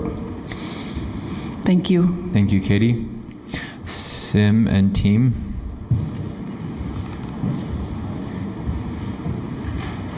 Are there questions as we transition? Okay. It's the Pride Festival, maybe. It's getting started. Do they have our PowerPoint? They should have a PowerPoint. Did you have a? I don't know. I'm making that up. But. All right. Hi, Sim. Hi, how are you? First of all, thank you so much for the opportunity to come and share some thoughts with you. I want to thank first, before we begin, the mayor and Katie as the city attorney for supporting the proposal. Some of the changes that we are requesting, and having their support is critical. Our issues aren't very long, but just as a couple of things, as Katie mentioned, that it's been a great, fruitful relationship with our office. It is something that we make no distinction between city prosecutors and the district attorneys in terms of office training. They're a great partnership that gives us both proximity and economies of scale in terms of training and filing of charges, and it's been a wonderful partnership, something that we've been very, very proud of. So if we go to the first page on our presentation. Okay. So currently, as Katie mentioned, Ms. Lewis mentioned, that we're here as a part of a interlocal agreement. From an attorney perspective, there's currently 16 prosecutors that are there. The identified base amount of $3 million, $3.1 million from without any additions. One of the challenges that we have is that and it breaks down to two first assistant city prosecutors, 3 are current pending city prosecutors, 5 associate city prosecutors, and that should actually be 6 open prosecutors because 1 attorney has been on military leave. And so we've had a vacancy rate of approximately 31%. Currently, where we are is that we have altogether 8 attorneys out of the 16 in our office. That's how depleted we are. And of those 8 attorneys, 2 are on paternity leave. So we're actually down to 6 line prosecutors. And we can talk a little bit about some of the conditions that have driven us to that point. The next slide, please. So what our priorities going into this year are just 2 fundamental things. One is salary parity within the prosecution community, and then the second, a FTE request for the Miami model prosecutor. And let me take just a couple of seconds to address both of them. Coming out of COVID, our terrain for attorneys used to be fundamentally different. Then COVID happened, and subsequent to COVID, as we come out of it, This paucity of prosecutors and access to talented legal talent has not only impacted our community, Salt Lake City, Salt Lake County, it's impacted the state, it has impacted my colleagues from around the country. I'm part of several organizations at the national level, and the access to prosecution resources has been impacting everyone, whether you go to Maricopa County, whether you go to Denver, whether you go to Florida. That coming out of COVID impacted that. Now, a couple of things happened subsequent to that as well. If you look at some of the data for the last 12 years, there was actually a reduction in the number of admissions that were going into law school. So there was a number of people who were coming out of law school had been depleting. The post-COVID adjustment and certain industries that thrived started to address that paucity by basically from the top down, cannibalizing those assets, if you will. In the public sector, that impact has been felt profoundly as well. Currently, for example, we are trying to find parity even at the DA's office. We're almost 16 prosecutors down at the DA's office, separate from the concerns that we have, for example, at the city. One of the other responses from the market was that there has been a huge fluctuation. So people came back from COVID, some chose not to come back. Different private sector markets started to absorb them, and we saw a salary marketplace fluctuation that occurred here in the state of Utah. We were struggling with that at the DA's office to find that parity, and we've been working with our counsel on that. That parity issue and market fluctuation was, it created a competitive environment from county to county, from municipality to municipality, being exacerbated until the last legislative session when the Attorney General's office got almost a 34% salary adjustment that was made. That again impacted the pre-existing market issue and compounded the matter even worse. The urgency of that matter was so great that we actually went back to our counsel and they responded by adjusting the base salary. So what is that impact? That impact is, in the state of Utah right now, if you are coming out of law school, 0 years of experience, the market entry point is $112,360 at the AG's office. We have met that at the Salt Lake County office, and the other counties have responded similarly to address market fluctuation. So what does that mean for us at the city prosecutor's office? That currently at the city prosecutor's office, entry is at $82,000. There's a $30,000 deficit in the entry level at the city prosecutor's office. So you can understand from a market analysis that if you are going to get a job at somewhere else making $112,000 or $114,000 a year, and you're coming out of law school, you're not going to want to apply for work where you're going to make $82,000. So that is the market fluctuation that is impacting all of our different offices across the board. And with the paucity of a number of attorneys that we have, that exacerbates the problem. So hence the request for salary adjustments that has been proposed by the mayor and the city attorney's office, which we hope you will look at and fund for us, because if we do not fund that, I will not be able to staff those positions. Those attorneys who are there right now, we are pleading with them to remain there because they know that they can leave right now and go to the AG's office and make $30,000 more, if not beyond that point. They know that if they leave the city prosecutor's office, we will certainly hire them at the DA's office at that salary level. So it becomes both an issue of fundamental fairness and our market competitiveness, but more fundamentally, our ability to actually fully staff the people that we need and be competitive to be able to do our job as public prosecutors in behalf of Salt Lake City. So that's the first part of it. The second part, the Miami model prosecutor. You need to move to the next slides. Oh, I'm sorry. I apologize. I was just going to mention. I think 2 slides forward, actually. Yeah. Okay, go ahead. Okay. The Miami model prosecutor is a request that we're making Some of my colleagues who were here probably from many years ago may remember that at one time we had gotten a federal grant that helped us create a CAT team model, which was a community action team model. And what that allowed us to do is to take a prosecutor and embed them into our community to be granularly present for those issues, whether they're issues of homelessness or those issues which are of nuisance, those kind of issues. And it served really well. And when we went to Miami, one of the things that we have been trying to address is our homeless issue challenge that we have. And we've been in conversation with both Judge Landau and from Legal Defenders. And one of the things that we've recognized is that we need a dedicated court calendar where all these individuals can be moved into. And then we have the continuity of both accountability and follow through with the kind of care that they need. But that needs a dedicated person for that dedicated caseload. So that is what the purpose of that particular ask is going to be.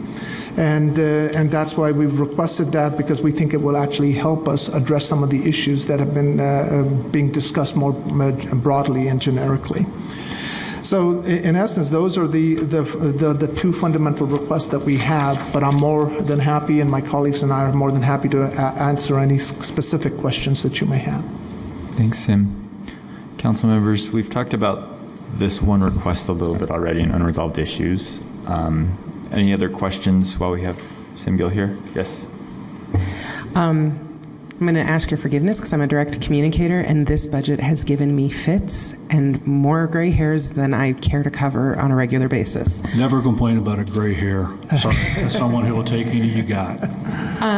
So I would like to talk about two things. Number one, the numbers were not provided to the administration in time. I'd like to know where the bottleneck was and why now we're having to make dimes do the work of dollars to get to pay parity, especially when it's always a consideration for this council and we're having to get blood from stones. And then the second thing is I'd like to know what we've done to the culture in your office. We've read many reports and have a lot of anecdotal evidence. And I say this to my police people, I say it to every other department. When I invest $1, I want to be sure my dollar is going to do that work. And we know that while pay parity is important, we know among the emerging generation in particular, a sense of mission, acceptance, being heard, being responded to, and having a job that fulfills them personally is nearly equally as important. We're being told all the time people don't leave jobs, they leave managers. What have we done to the culture in the department so that when we do raise pay as much as we can and get blood from these stones, that we are not going to continue to have a turnover rate that is this high? I'll address the first one. My name is Ralph Chamness. I'm Sim's chief deputy. The difficulty of this was that, like Sim said, when the legislature adopted the pay proposal, I frankly have been in government service for a long time and have never seen a pay increase of this size, particularly for attorneys. So we knew the Attorney General had made the request. We were frankly stunned that the legislature actually approved it when they did. The next part of that was even kind of more surprising was that they actually made it retroactive to April 1st. So those were two events that frankly none of us had seen, none of us could have anticipated. We did not actually get what the pay plan was and how they were going to distribute the money to their individual attorneys until right at the end of March. So it was kind of too late to get in the normal budget process. So we certainly wish that hadn't have happened, and we're certainly very appreciative of the mayor and the mayor's administration for even putting this on, because it is such an emergent and kind of an unexpected way of handling with it. We first heard it, my first thought was, great, this will all happen July 1, in the normal course when the state's fiscal year runs. We were stunned that that included, not only the cost of living, the 5% that the statewide employees got, but also this additional money. And we had to wait to see how it was actually distributed before we could even send it on to the city or our council to even have an idea. Because clearly you don't want to overshoot if they're paying, if they could have put that money in a different way. They weighted their money heavily at the entry level and kind of the beginning of the career for individuals, which I think is smart given, like Sim said, the supply of lawyers has dramatically changed in the last 10 years where people are not going to law school. The number of lawyers has diminished, the number of people who do not have jobs coming out of law school is basically zero. So it's difficult as government to make those promises when we don't know staffing, we don't know salaries. There's a whole variety of reasons why that makes it harder for us to compete in the market. So the short answer is we certainly wish we weren't here. We certainly wish we weren't on the supplemental part. We wish we'd have known and had been able to provide that so that it could have been kind of the competition for every other budgetary item. Those are the facts of how it came about. So please know this was not, we didn't hold anything back. I joked the minute I found out the actual pay structure, I texted this to Deb Alexander and to Katie Lewis, and I was on my 25th anniversary trip to Hawaii with my wife on the beach saying, oh my goodness, we've just got this, what are we going to do? So please know that's the short answer to the first part is we didn't really know until we got that information. And since then, we've been working really hard to try to figure out what are the things we can do, because I agree completely with the next part. I'll let Sim or Paul answer that. I can tell you people don't leave jobs solely because of pay, but if you're a brand new lawyer coming out in this type of market and you recognize you can make $20,000, $30,000 more somewhere else, I have a difficult time believing that we can create those other things would make someone not think I will take those things as opposed to paying off my student loans for law school and or a market and a house in this housing market as well. So I hope that explains the first part. Thank you.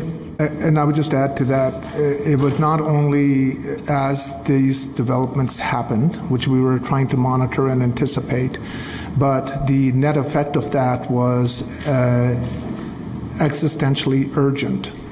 I also interact with the county council, and one of the things that they don't want to, we have year-end budgets. One of the things that they never would like to do is to do a mid-year or pre-mid-year budget adjustment.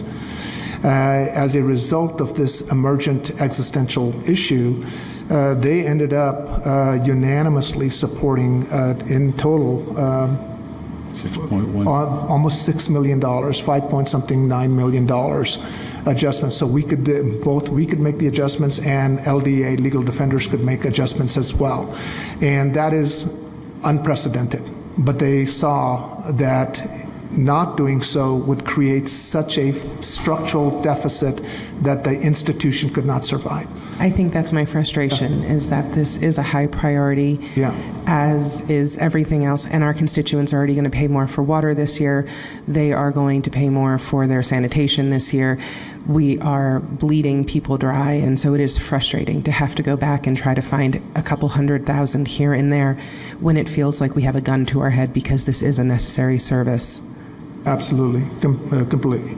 So as to the second question about, if I understand it, in terms of quality of life and culture in the office, I am very proud of our culture, and we have taken a multi-pronged approach to address that issue. And you don't have to just take my word for it.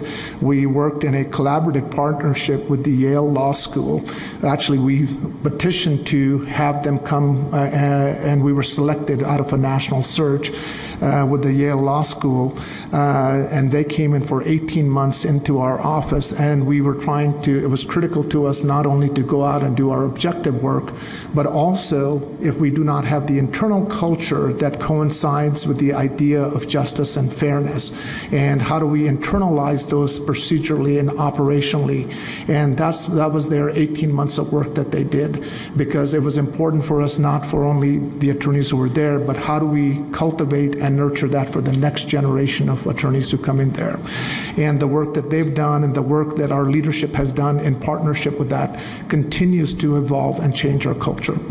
The other part of that is that internally, from a professional development perspective, we at the Salt Lake County DA's office, because of our training facility, we provide more opportunities for professional development in-house than almost any other organization in the state of Utah. We will probably do in excess of 30 to 40 CLEs in-house. So that has been a huge boon for people in terms of wanting to stay and have that be developed. The other thing that we've done where the city gets the benefit and it's selfish for me because I get the benefit of it as the Salt Lake County DA as well, and I take both responsibilities very seriously.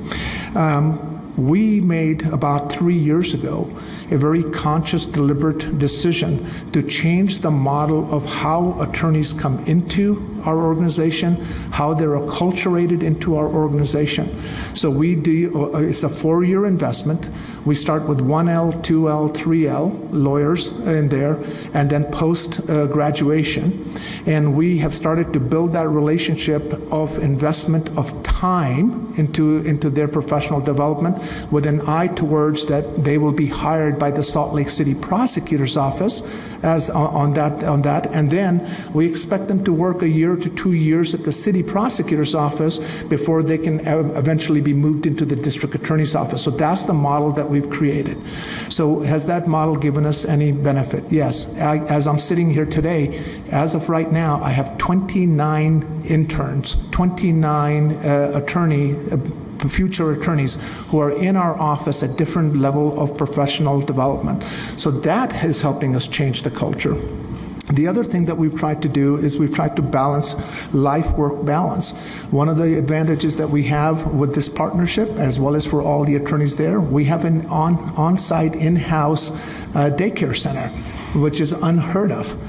Because we know that this young attorneys who are coming are starting families, that makes a difference. We have an on-site fitness facility. We do what we call open mic nights because we're bringing families in once every 2 months where people perform, and we bring and welcome all the families of our people, support staff, our attorneys, because we want to have that work-life balance. We on-site have classes about yoga and meditation to give different experiences to all our folks. And then within the diversity of the work that we do in terms of cutting edge stuff that we're doing, which is for this next generation very important.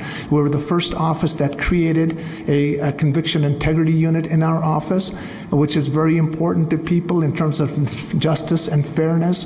The pre-filing diversion programs and the alternatives to prosecution models that we have has been a huge boon for this next generation that is completely invested in the idea of justice and fairness.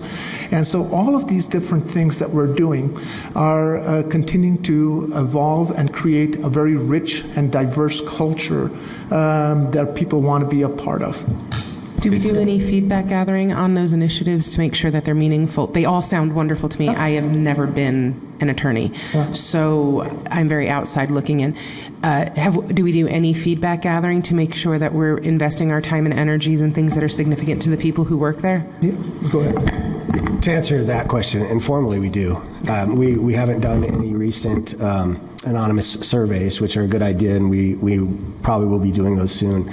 But informally, we definitely seek feedback. Sorry, Paul Fuller, I'm the division administrator responsible for, I work with Scott and Page, and managing the city is one of my responsibilities. I want to add to 2 things that Sim said, because I think it also answers your first question towards culture, environment, and feeling fulfilled. There's a couple structural things that we've done this year, too, that I think has had a great effect on the city. The city used to be on our 2nd floor and kind of apart from the rest of the county district attorneys. We intentionally changed that this year. We moved them up to the 4th floor. They're now co-located with our major crimes unit, which is another responsibility of mine. These are felony attorneys that do everything outside of our specialty teams.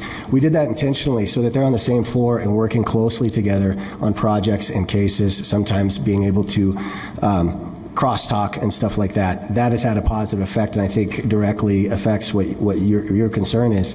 In addition to that, one other thing that we've done structurally is we've changed the way we prosecute a little bit. We have a little bit more of a vertical prosecution within the office now, where the prosecutors are assigned to judges instead of maybe being a more random assignments week to week, month to month. And that is allowing them to stick with their cases and their victims. I think it's serving not only them and their happiness and fulfillment in their job, but also the community well. So I wanted to give a couple more examples. Can I jump in on just one of the things too? If you haven't been to our building, We would love to show you the building. I think Katie mentioned that the interlocal was renegotiated. That was coincided with when we moved into the new building. The city prosecutors, unless you knew they were city prosecutors, you would not know they were different than employees of the district attorney's office. All of our offices are the same. All the amenities are the same. Like Paul said, we make, and Sim said, the training is the same. We make all the computers, no difference between them, except for right now the pay and benefits are controlled by the city council. But I would encourage you, we'd love to have you come because it's a great building. Yeah. It's a great building. We're proud of it. Sim designed it with some real policy decisions on transparency. If you come in, you'll notice that at the front of every office is clear glass. We don't, because if the taxpayers are paying us to work, they ought to be able to walk by and see what we're working. But we'd love to give you a tour, love to show you the daycare. The city does, because it's a county benefit in interlocal, we did agree that the city employees will have the same amenity. The city does subsidize that for anyone who actually participates in that benefit.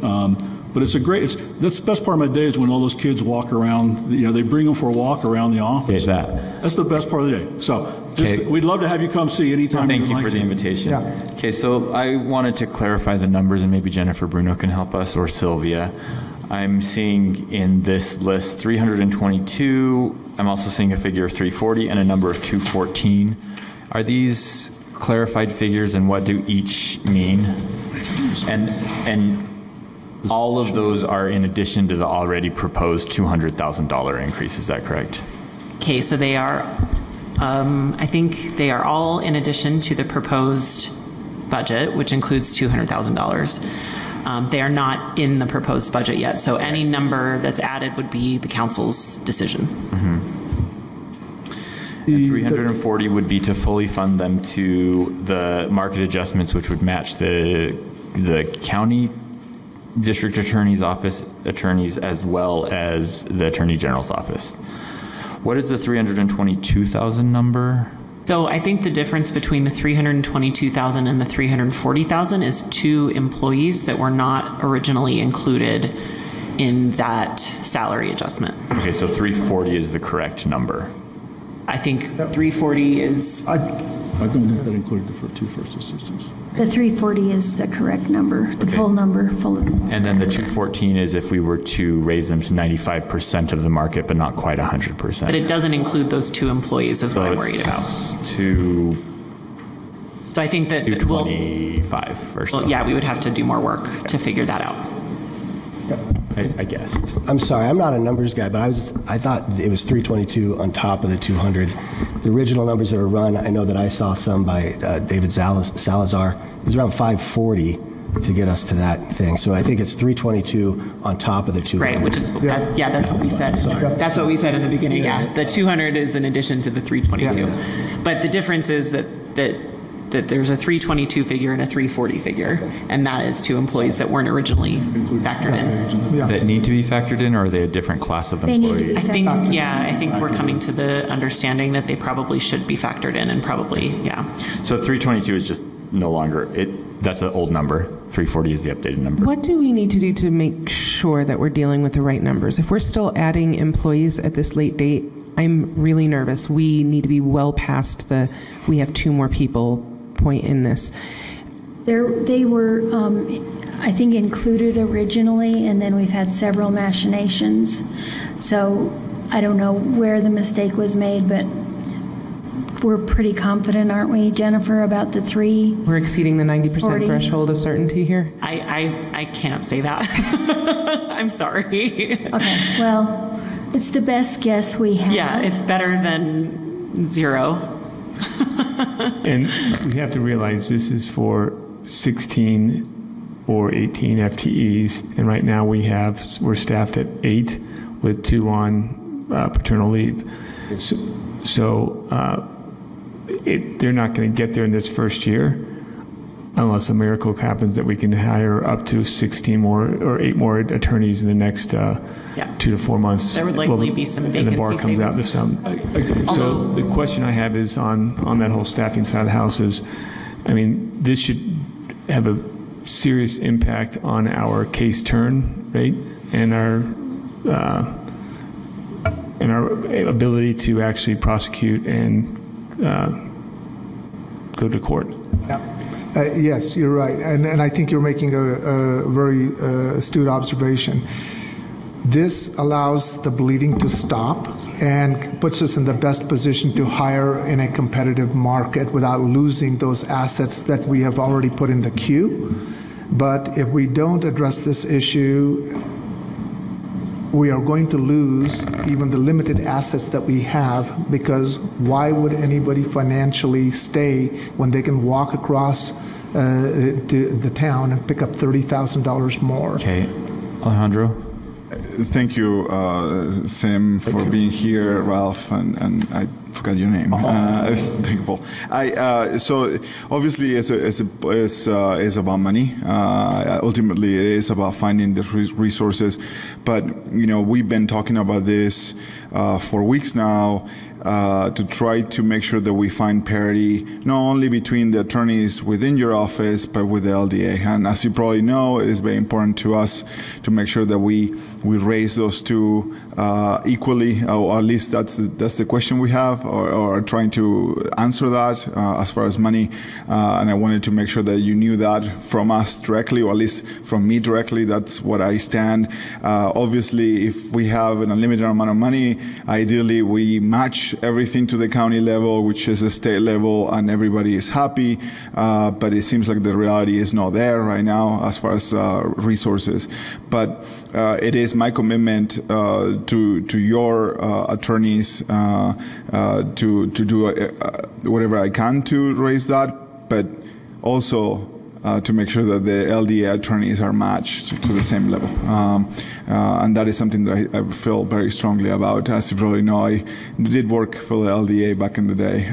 So thank you for being here. I just wanted to give you that piece of information. I hope that no one ever thinks that we would do nothing but fully support LDA attorneys, because the system only works if both the defendant and the state have adequate resources. So our office has done nothing but believe that LDA has the resource need. I would also, just one other caveat to that is, I don't want people to just automatically think you have to double this number to get to LDA, because in justice court, obviously, while the city prosecutors handle every prosecution, LDA does not handle every defense. There are private attorneys who take that as well.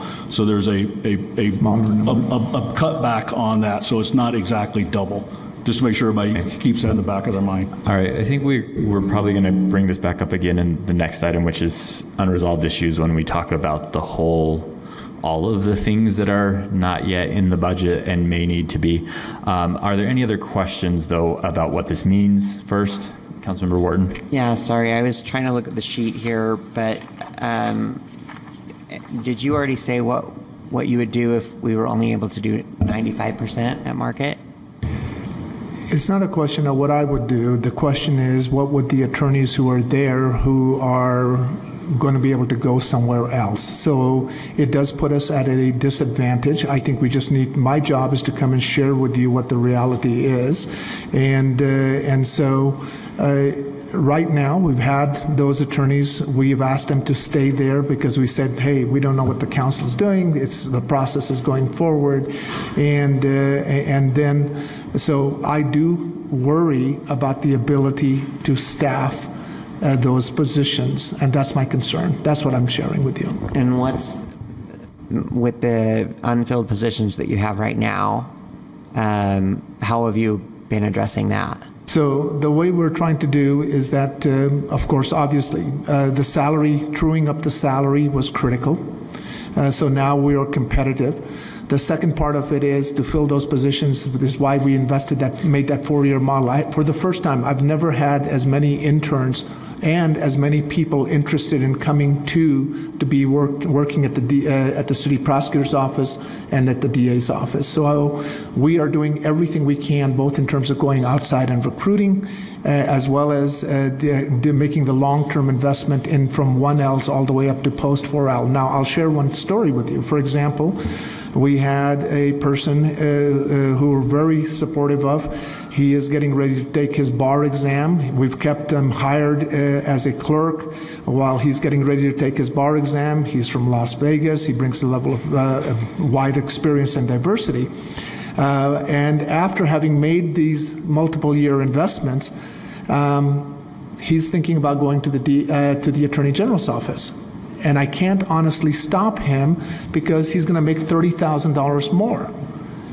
But he was in line to be hired at the city prosecutor's office.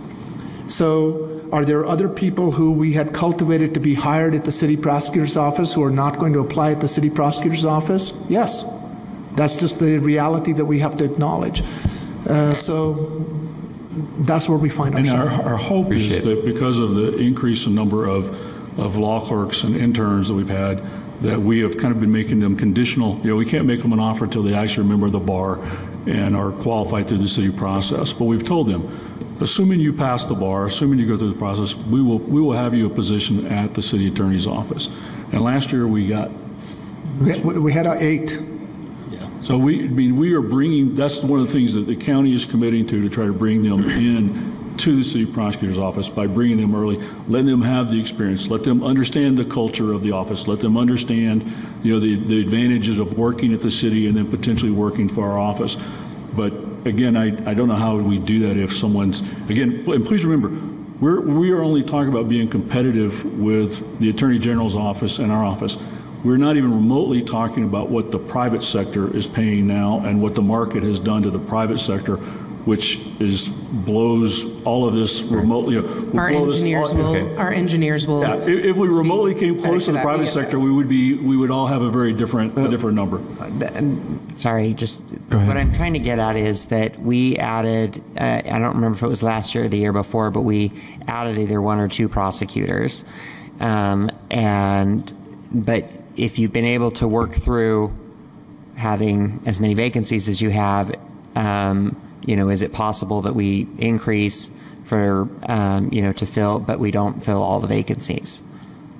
Can you continue to carry that? You've been carrying that workload. Yeah, well, I think that's being very... I know that's not ideal. I don't want that either. But I can't make the money appear. I completely get it. And I think what everybody is sharing here is the difficulty of where we are. And I completely appreciate the position that you find yourself in. The goal here is to have a very open, honest, transparent conversation so we all own the decisions that we make. And that is the reality. And sometimes you have to make some hard decisions, and then the best decisions that are available to all of us, myself included and yourself included in that. And so I'm sharing with you what we would... I think that was an important question, though. What that Councilmember Wharton, and I think we understand that there's a competition in the market, and if you can make a certain amount more, you're going to choose that over the city prosecutor's office. But the question is, if we're not able to find all of the money to do that, and we can, let's say, for instance, we could go to 95% of the market for all of your 16 positions, or we could go to 100% of the market but only do 14 positions. Which would be preferred? So what that's you just said. Okay. The second one. The second, because I think that as long as there is a commitment to say that I hope that I find myself where all those positions are filled. And then I can come to you and say, hey, I got 2 more positions I need to fill, but I can't fill them because I need an extra $40,000 or whatever. I would love to be in that position. So, to answer your question, I need parity to actually be able to fill the position. So I would prefer the 14.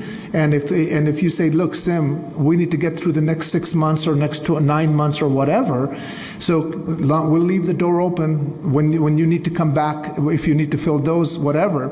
Then I think that's a good solution, because then the ones that I'm hiring at the competitive level, and I need that. If I don't have that, I can't even fill the 10 positions. Right. Yeah. Thank you. Thank you for clarifying. That helps answer. Can I make one point? Because I think you hit on a very important point. I mean, like Sim said, we currently have 8 prosecutors, and we have 2 out on maternity leave, and we have 6 people doing the work of what should be 14. And it's kind of back to the point you made, is at some point you don't have work-life balance, you're so overworked, you're so overwhelmed. It may not matter how much money you give them if they recognize that they're incapable of actually doing the work. And so we're trying to say at least we can, it would be a huge morale boost to at least say this is what's happening. We're going to continue to work and continue to vigorously recruit, continue to vigorously develop people to come in and help with that workload, because it's just, at some point it's not sustainable. And that's the difficulty for these brand new lawyers that are overwhelmed. I think that gives us the information we need to deliberate this. Thank you for answering that question. Thank you. Any last thoughts or seeing none? Okay. Thank you for being here. Thank you for helping us work through those questions. We're going to go to a break. Let's take 20 minutes. It is 3:20, so we'll come back at 3:40 from break. Damn, we're a minute early. We're a minute early. This is like platinum diamond stars we get on our forehead. Wait, Dan, what was your rank when you retired? Okay, I think we should, when you remind me of the time, I'll be like, yes, Commander. Yes, Commander. Okay. So we have a very large list of unresolved issues. I think what I'd like to do is have Jennifer go through the housing related items, because it sounds like those may be able to be funded outside of the general fund. Mm-hmm. We're still waiting on final new growth numbers and some other numbers as well, or that's really the one we're waiting on? That's really the main one. So that could drastically change what we are able to and not able to fund. So let's start with the ones that we don't have to wait for those numbers on, which is housing. Is that all right? Yep. With everyone? Okay. And I sent this in email to you guys last night. But I'll just kind of go over just the basics. So all of this, I'll just preface this by saying all of this is possible because of the administration's willingness to engage with both community neighborhoods and RDA to think about ways to proactively fund these items. It's unusual and not required for the administration to do that, and it's been very helpful, and I think it's a mutual beneficial thing because I think those are projects that are in line with their goals, and then they have proposals for other funds that they didn't want to necessarily upset, and so this is a way to think strategically about how all of the proposals can be funded. The kind of root of the ability to fund all of these is thinking about which funds were flexible and which funds had more strings, and kind of starting from that point, figuring out which items needed those flexible funds. So like which ideas fit neatly into one of the categories that had a bunch of strings, and which of the projects did not fit neatly into categories that had a lot of strings. And the conclusion they came to is that the funding that had been proposed in the mayor's budget for the NOFA, the Notice of Funding Availability, that sort of general once a year call for ideas, was actually the most flexible funding because ultimately it was funded with general fund dollars. Now, the council and the mayor wouldn't want to just not fund the NOFA. So then the next question became, how else can the NOFA be funded? And what CAN realized is that there were quite a bit of dollars in their dormant HUD funds. These are those funds that we talked about last budget year that were sitting in accounts, and they have a few million in those accounts that actually have to be spent. So sort of like a time clock on them. HUD is requiring us to spend them by, I think it's the next calendar year, on housing development. And so what the administration realized is that it would actually be advantageous to use those funds for the NOFA instead of the general fund dollars, just for this one fiscal year, so that we could comply with HUD's requirement that we spend those monies on housing development. And then also it frees up the flexible dollars that were originally proposed in the mayor's budget to go to the NOFA. And that's about $3 million that we can supplant? It was about 4.7 million. 4.7. Yeah, and so and I wouldn't use the word supplant necessarily, but sorry, yeah. Just I think aligning dollars with allowable uses. So I think recategorize. Recategorize, yeah. Let's use that one. Yeah, recategorize. So with that in mind, maybe I'll start with the council proposal that actually did fit well with some of the dormant HUD funds was the loan program for naturally occurring affordable housing. So what, and the chart in the staff report says recommended funding source, but it really should just say like staff level recommendation. Obviously, this is subject to your guys's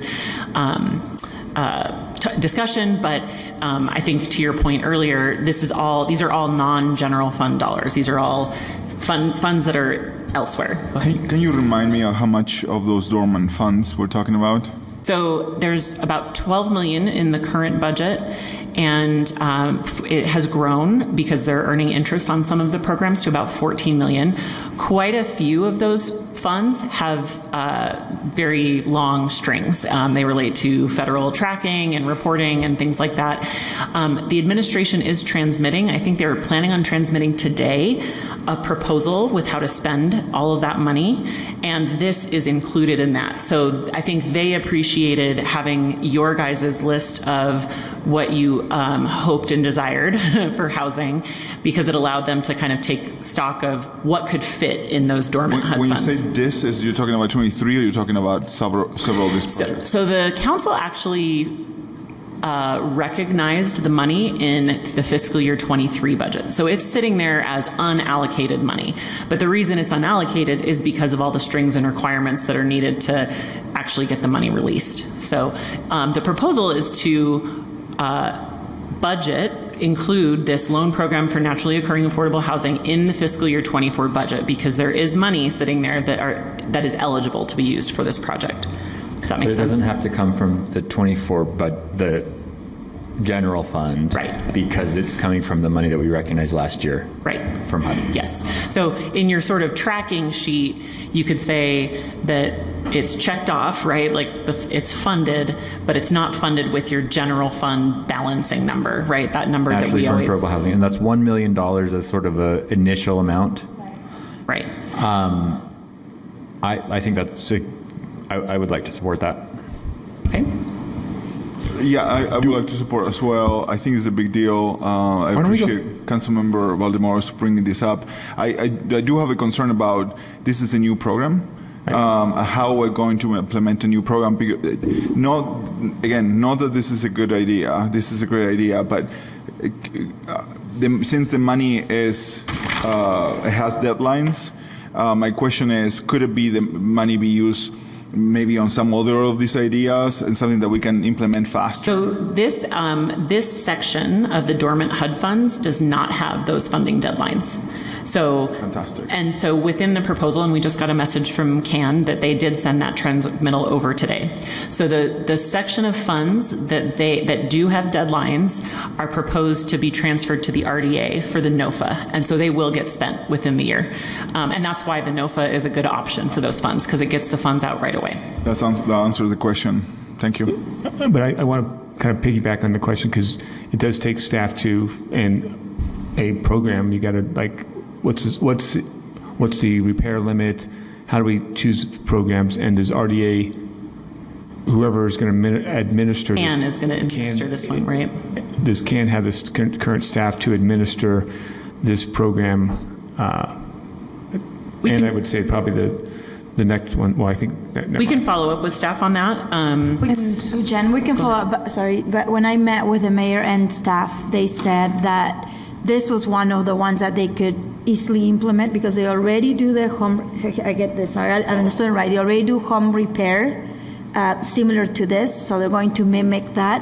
But the difference between just a home repair is that now there is a hook. So yeah, we'll loan you the money as long as you keep it affordable for 15 years or whatever it is, the loan length, and also that we get first right of refusal if at some point they want to sell before this is paid off or at the time it's paid off, then the city picks that or has a chance to pick up that property for our community land trust. And what we would typically do with a new trust.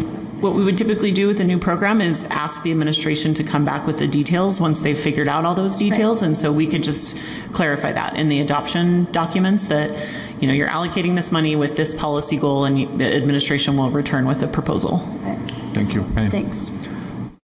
Anna, Are we convinced that 1 million is the right number for a pilot program? I'm convinced. I mean, I said, you know, I'm thinking if we can do $50,000. Oh, I'm not going to tell administration exactly what. But what you envision when you propose this is $50,000 repairs on average for houses. Yeah, maybe for a roof, and maybe here the architect can can tell us what those costs are. But I'm not sure a $50,000 loan, maybe a zero interest loan for $50,000 would be enough of a carrot. But with everyone with the appraised values having gone up so high, everyone has access to so much potential home equity line of credit that I'm not sure that it would or would not result in people saying, yeah, I'd rather take this $50,000 because it has a lower interest rate and agree to put caps on my deed restrictions on my property. I don't know if that's a big enough carrot, but I think $1 million is a good amount of money to put in the budget to ask CAN staff to figure out what the size of the carrot needs to be. Also, then, are we considering alternative credit ratings? Are we attempting to target the people who might not qualify for traditional home equity loans because of traditional credit scores or things like this? Oh, I don't have those details, but for sure it wasn't my intention for somebody that could acquire or has, you know, an income level this high. But I'm thinking, if I look at my district, I know a lot of older folks that maybe are in fixed incomes could potentially use that money to fix their home, and you know, and maybe they rent part of it or whatever and stay there. Or, you know, or be able to function as a homelessness prevention element, the people who are most at risk of losing homes probably have credit impaired by medical bills that are outstanding, things that are keeping a traditional credit score low.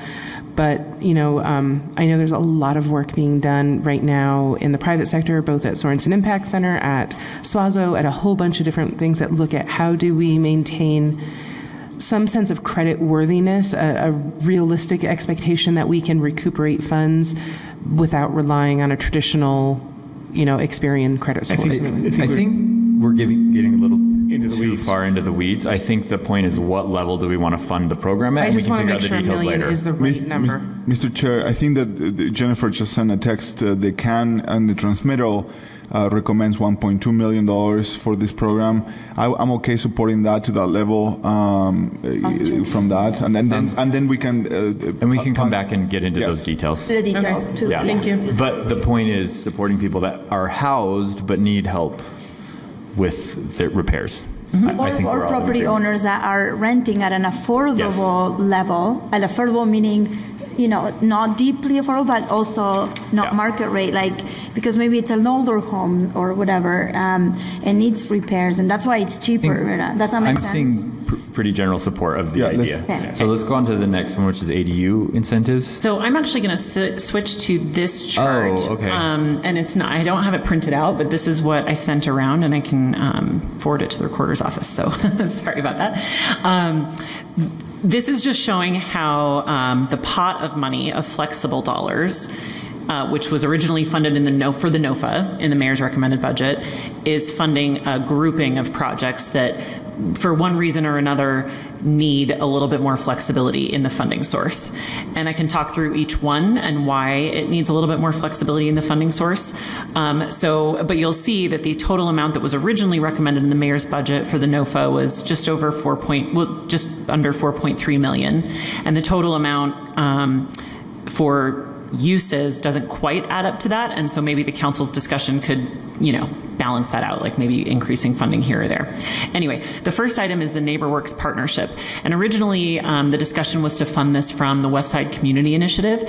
There are challenges with that based on the mix of income AMI targets in the end product of the project, and the Westside Community Initiative, because it's funded through the Inland Port, has a statutory requirement that it be 80% or below AMI, and that's a statutory requirement. So, sorry, go ahead. No, sorry, I think I should. So we already know what NeighborWorks Neighbor Works wants, the different incomes that Neighbor Works Yes. want to work? Yes, and I think their idea is a mix, and it would be a third 80% AMI or below, a third 80 to 120, and a third market rate. And to their credit, the administration thought, well, could you fund a third of it with this or not? And you could, but ultimately that felt more complicated than you needed to be, especially when you had flexible dollars otherwise. It seems complicated, and I know I hate adding complications, but I feel like I would like to at least tap on some of that money and actually get a known provider, a known entity, not only on the west side, but in the city as a whole. So if we can actually hybridize this funding from some of these more flexible dollars, but also from I just want to have one good example from that west side money that we're saving. And you're saying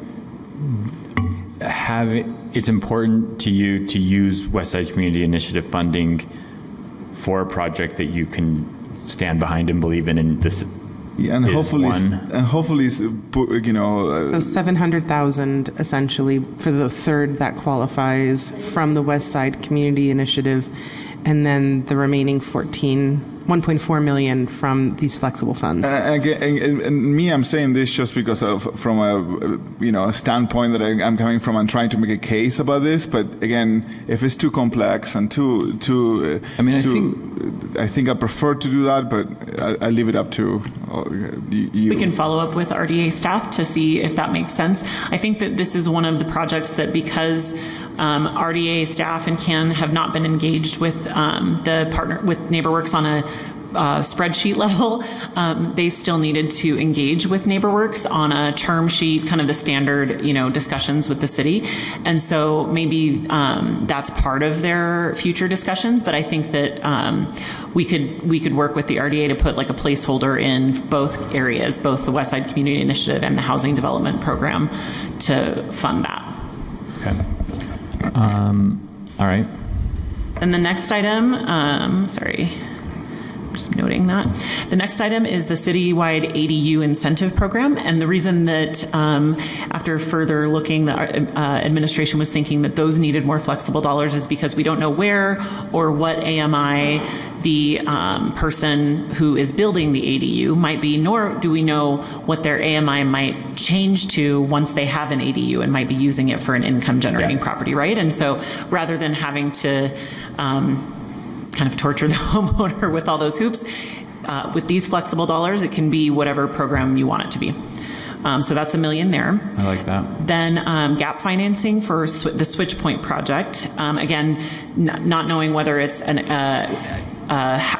so we know a little bit more now, which is that it's not building housing units, but it's expanding services to support that housing. And these flexible dollars don't have any requirements about housing units must be built.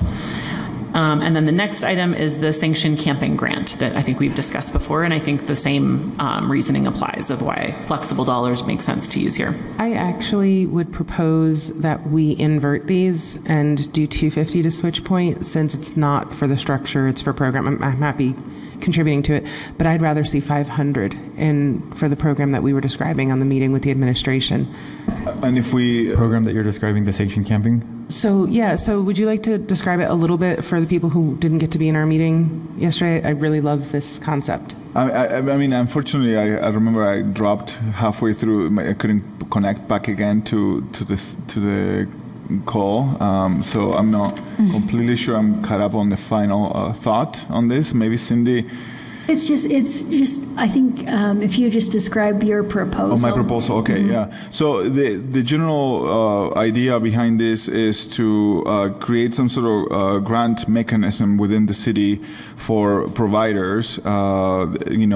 Whatever size of provider you are, to be able to access some of this money, all of it or some of it, to start a sanction campaign in or out the city. see. And those details, I guess, we're willing to, to discuss. But hopefully the grant is a match grant. So if you are asking us for $20,000, you are able to get $20,000 from the county or the state to match those monies to be able to start this process. And I just want to make sure that there is not that many barriers as far as funding to create this other resource for those that are unsheltered.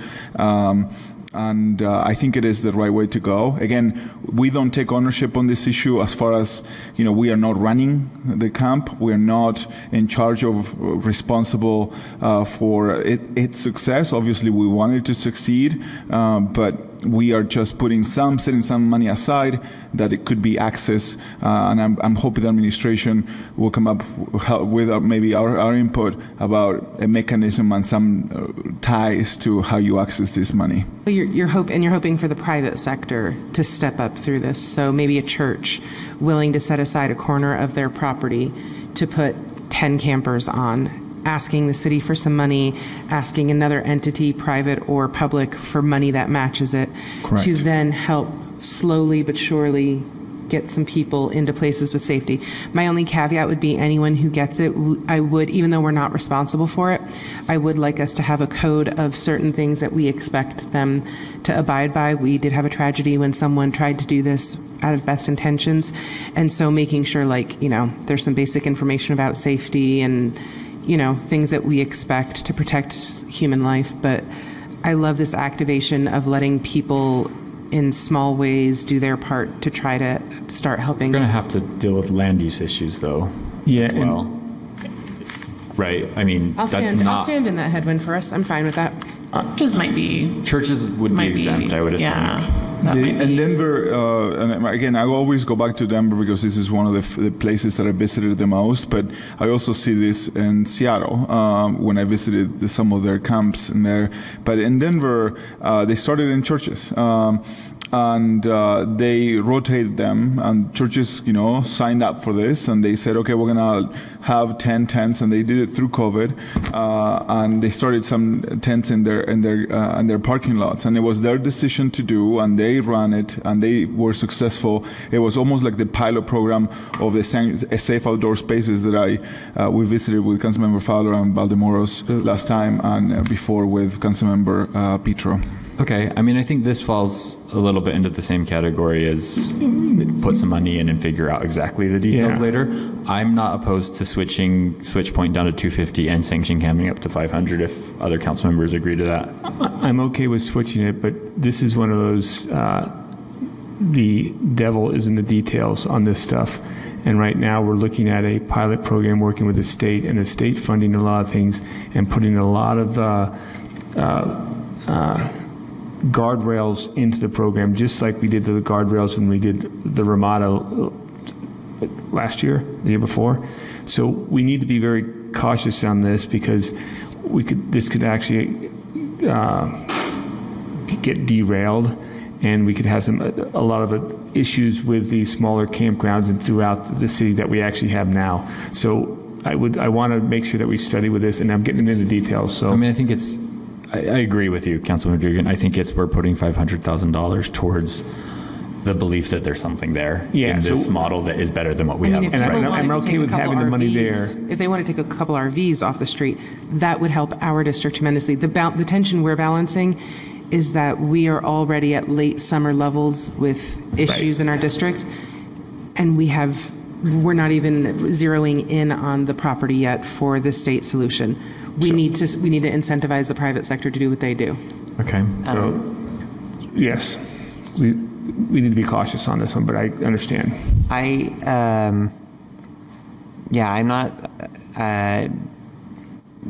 What I've seen from, I didn't get a chance to go to the Denver trip, and I haven't seen, but I did see the pictures there, and I admit it was impressive. It was made me want to hear more about it, but I still have reservations that I brought up with you. I don't know if we've talked about them yet. But before I'm ready to vote for this, even at the amount that's being proposed, I really need to know more. And so those of you that feel really strongly that putting this aside is going to make a difference, I hope we can set aside time to talk, because I'm not there yet. Appreciate that, Councilmember Wharton. I agree, and I hope that we definitely have more to catch up. But I'm hoping that with this money we do the same that we did with that other program that we are funding, that $1.2 million, is that we ask the administration to come up with maybe some guardrails to protect our stance with the state, the county, but also with those residents within the camps and with the community, and how it all fits. So I'm hoping that we can pun that question, but we should definitely talk. What I heard from Councilmember Wharton, though, is that it sounds like you're more comfortable with the 1.2 for naturally occurring, with figuring out the guardrails later, and less comfortable with this one before budget. Is that what you were saying? Okay. And Councilmember Dugan's the same? Yes, or like another potential scenario that we could talk through. I'm open to hearing like a number of different things, but I need to be. I need you to help me catch the magic. And I'm probably somewhere in the middle. Okay. From where Petro and Pui are, and Dugan and Wharton. I feel pretty comfortable with it, but I would love that additional information. But it sounds like we have a couple council members asking, maybe those conversations can happen offline. Would it be helpful for you guys to get on an airplane, $100 round trip to Denver, go check it, and then come back, see it for yourselves? Because it did help me, and we leveraged with another traveling trip that we had. That wasn't in our agenda, but I decided to go to actually see it with my own eyes, because I could not understand in my mind how safe outdoor space or sanction camping could work. I've always said that. I was super hesitant for the longest period of time, but going and seeing it myself, showing up unannounced, it was eye-opening for me. So, and a round trip to Denver, it could be $100, for a couple hours, go fly in, go check it out, come back. Okay. We understand where every council member is at on this issue, and it sounds like no one's an absolute no, so there's just a little bit more conversation needs to happen before budget adoption. On these things, aren't we essentially voting for placeholders, though, until, like for the NOAA, we're essentially voting for $1.2 million as a placeholder until CAN develops the terms.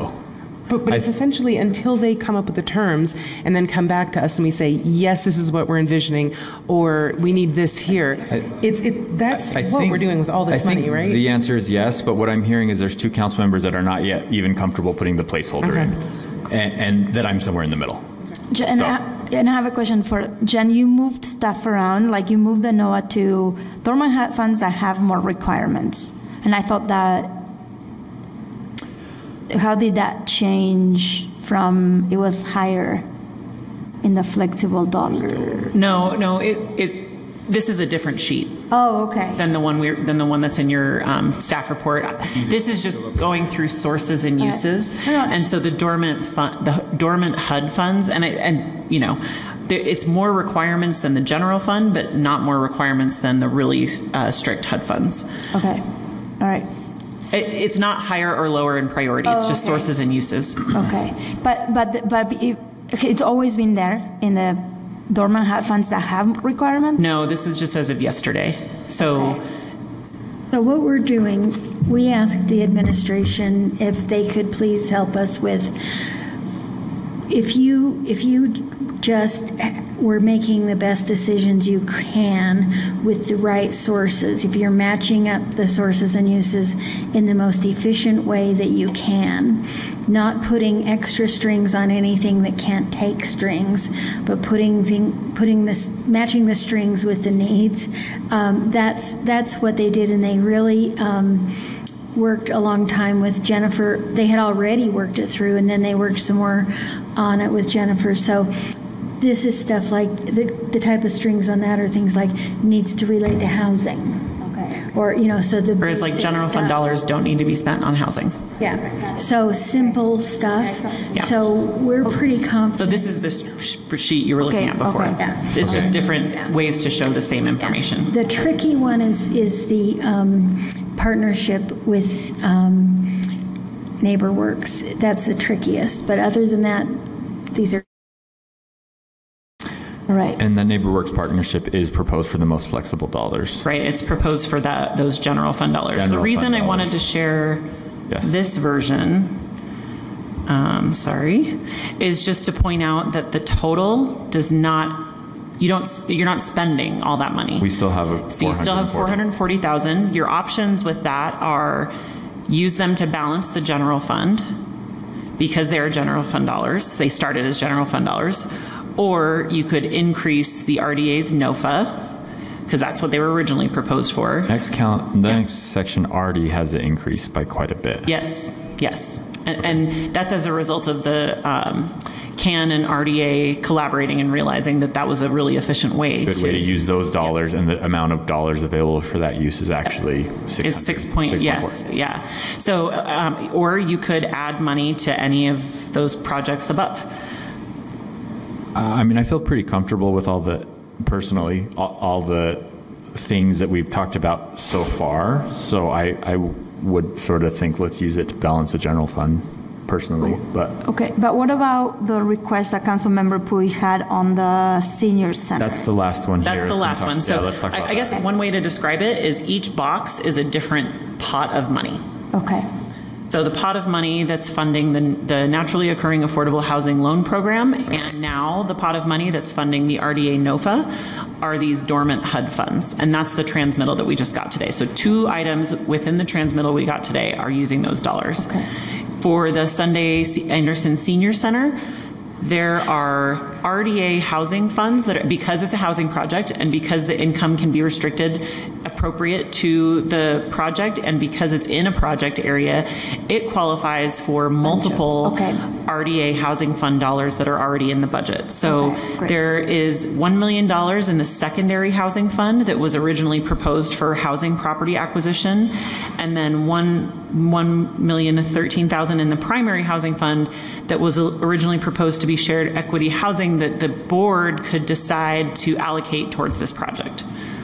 What would that be taking away from? I realize property acquisition of properties yet to be determined. And I don't know, let's see, Danny's here and he could jump up and clarify, but in our discussions, there wasn't a specific project in mind for that. It was just putting money there because those were both priorities of the board. Okay. Let me... Go ahead, Councilmember Puy. Thank you.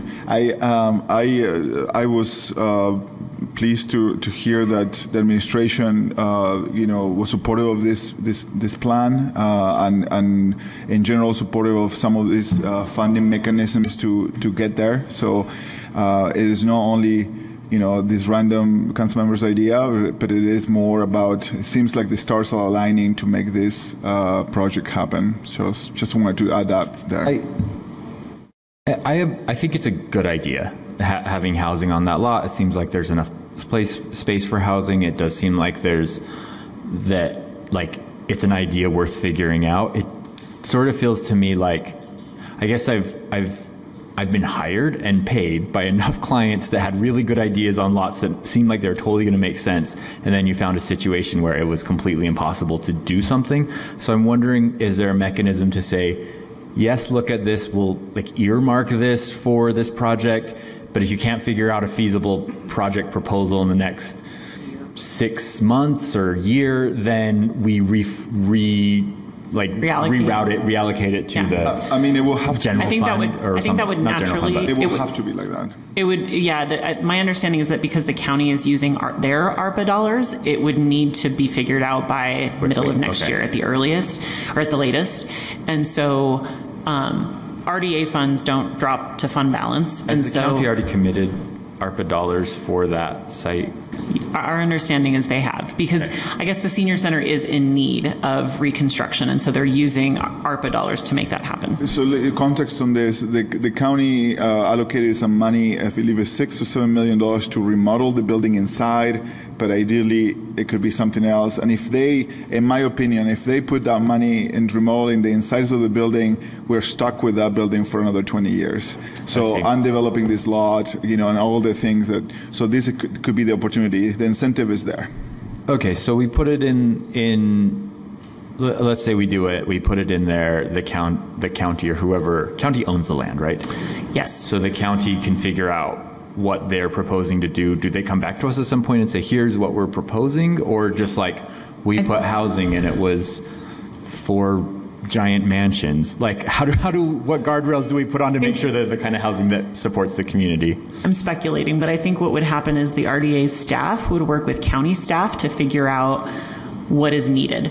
My guess, just as basic guess, is that $2 million probably would not be enough to put housing. And so that would be the natural step, at which point they would say, based on preliminary design or based on preliminary conversations about how the county and city will share funding strategy, and maybe the county would put in more based on further conversations. Right now, their increment contribution to the 9 line is quite limited based on the original conversations, and so they could put more increment from that property into it. Anyway, I think it's accurate maybe to say that the RDA staff would work on that and come back to the board, because this amount probably isn't the final amount. Or is it the final amount? But what I understand is like they already allocated $7 million. Like at least they're contemplating $7 million to do something with the property, but maybe not just to rebuild it, but to fix it. But maybe it's like, well, let's do new construction, let's do housing, and maybe we can ask the city to contribute a little bit. And I think that's what Ale wants to contribute. Maybe let me ask a separate question. Secondary housing fund money and primary housing fund money, do those have deadlines? Those do not, right? No, but they have requirements about and limitations about where the money can be spent and what AMI is served. Okay. Well, and that's why this project kind of fit well. That's good. Because it's in a project area and but it's I guess AMI. I'm saying like just the number of months that it takes to get a housing project going. The bigger challenge, honestly, the bigger challenge is the county's money, not our money. Yes, I have a medium level of confidence that something could actually happen before the county has to spend their money on those interior remodels. But I'm okay putting some money in there, trying to figure out something better. And if you can't, at least we still know we can use these dollars. Right. That makes me more comfortable with this. Right. And I just want to confirm this. All this is not coming out of the general fund. Right. Okay. Housing fund. This is money that's in the RDA. Sorry, it's in the RDA budget. Right. So this is all these funds are coming out of the third column on the housing fund column side. Right. Which is either the dormant HUD funds, or I should have put in the title RDA housing. Yeah, funds. it's all the housing funding, not the general fund. Everything we've just talked about is coming out of everything besides the general fund. Yep. Because I think there was some little confusion back there on the sanctioned camping and some other things about, since they're flexible, they're coming out of the general fund. Well, okay, so if you want to be really technical. Because I do want to be technical. Yes, okay. To be technical, you're right. They originated as general fund dollars. But they're funding our future dollars. There's a combination of funding our future dollars and dollars that are in excess of what's needed to fund the North Temple Viaduct debt service. And the board had previously had the desire to keep that extra money in the area. That's why the partnership with NeighborWorks kind of works for that funding. But the other funding, the Funding Our Future money, which is 2.6-ish million, was originally general fund dollars that was sent to the RDA for the purpose of the NOFA. Right. The proposal would be to keep it in RDA, just use it for different purpose. Right, because I'm just trying to make sure that people understand that the general fund and our fund balance isn't being impacted. Right. Yes, fund balance is not part of this discussion. Right, so the fund balance isn't being impacted by these funding requests. That's accurate. Okay, I want to try throwing something out there. Can we pull up that same sheet that you just had? Yep. I would propose a straw poll that we support this sheet with the changes to being that switch point gap goes down, gap finance goes down to 250. It's updated. Up there, yeah. Oh, that's already been switched. That we hold on the sanctioned camping grant. We can have a bigger discussion about that in a separate straw poll.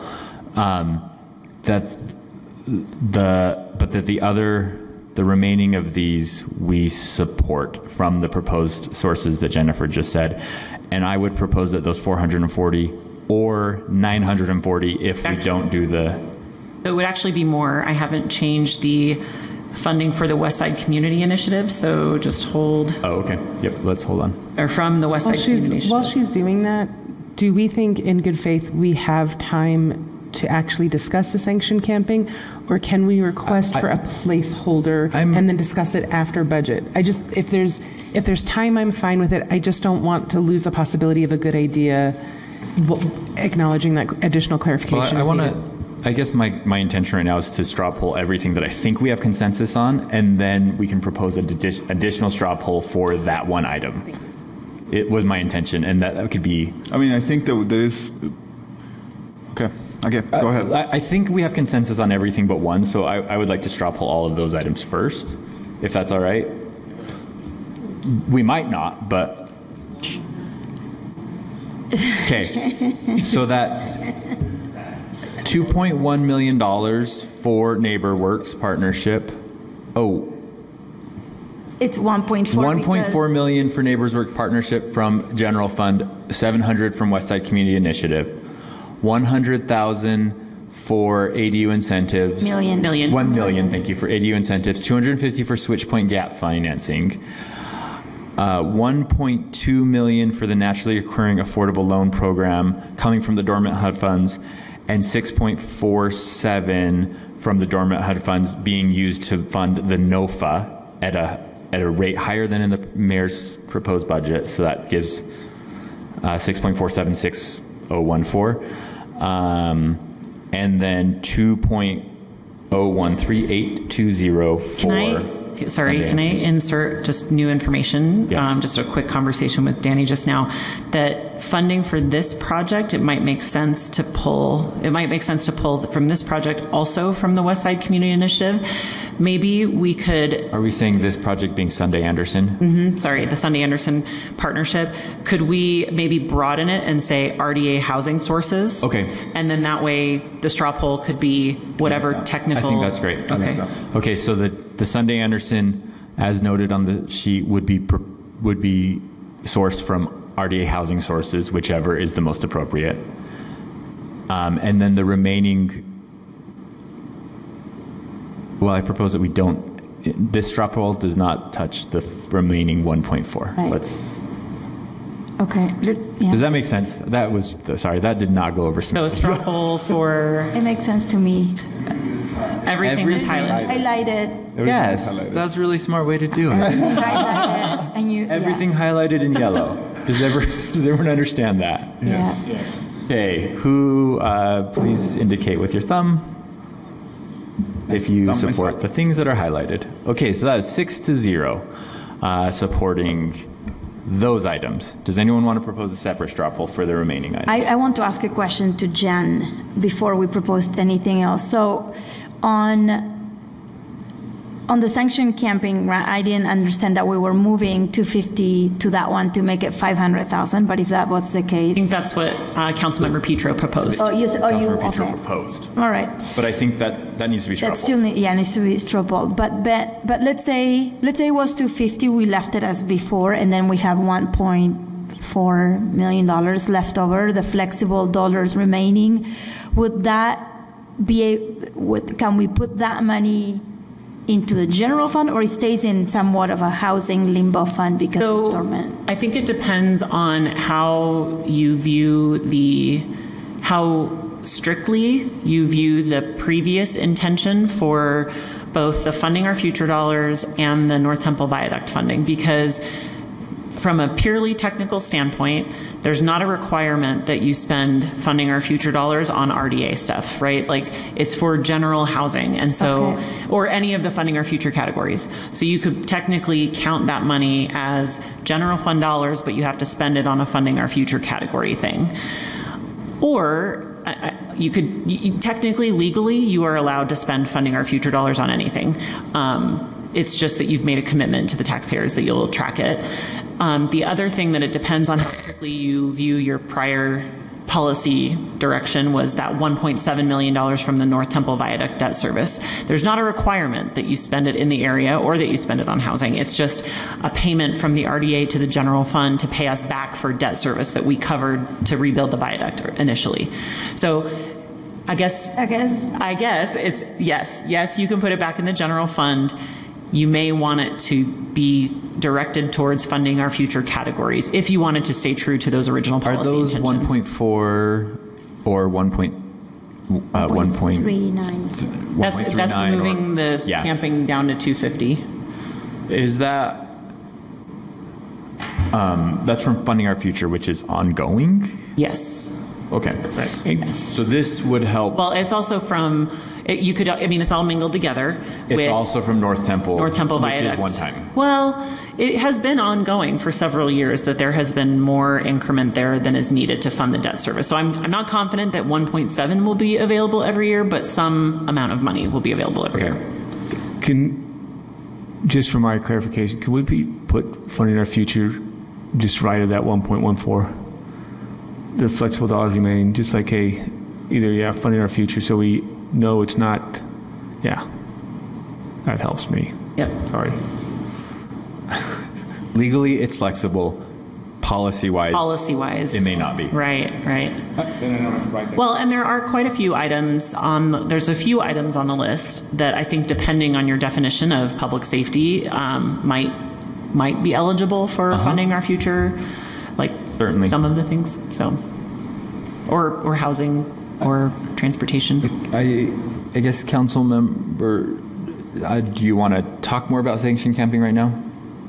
Or that's what I was going to go to. I wonder if we should have an opportunity to chat to try to answer some of these questions before it seems like there is a general understanding of what maybe this is, but the details is where we are getting caught up a little bit, and I need to work on a little more of the details.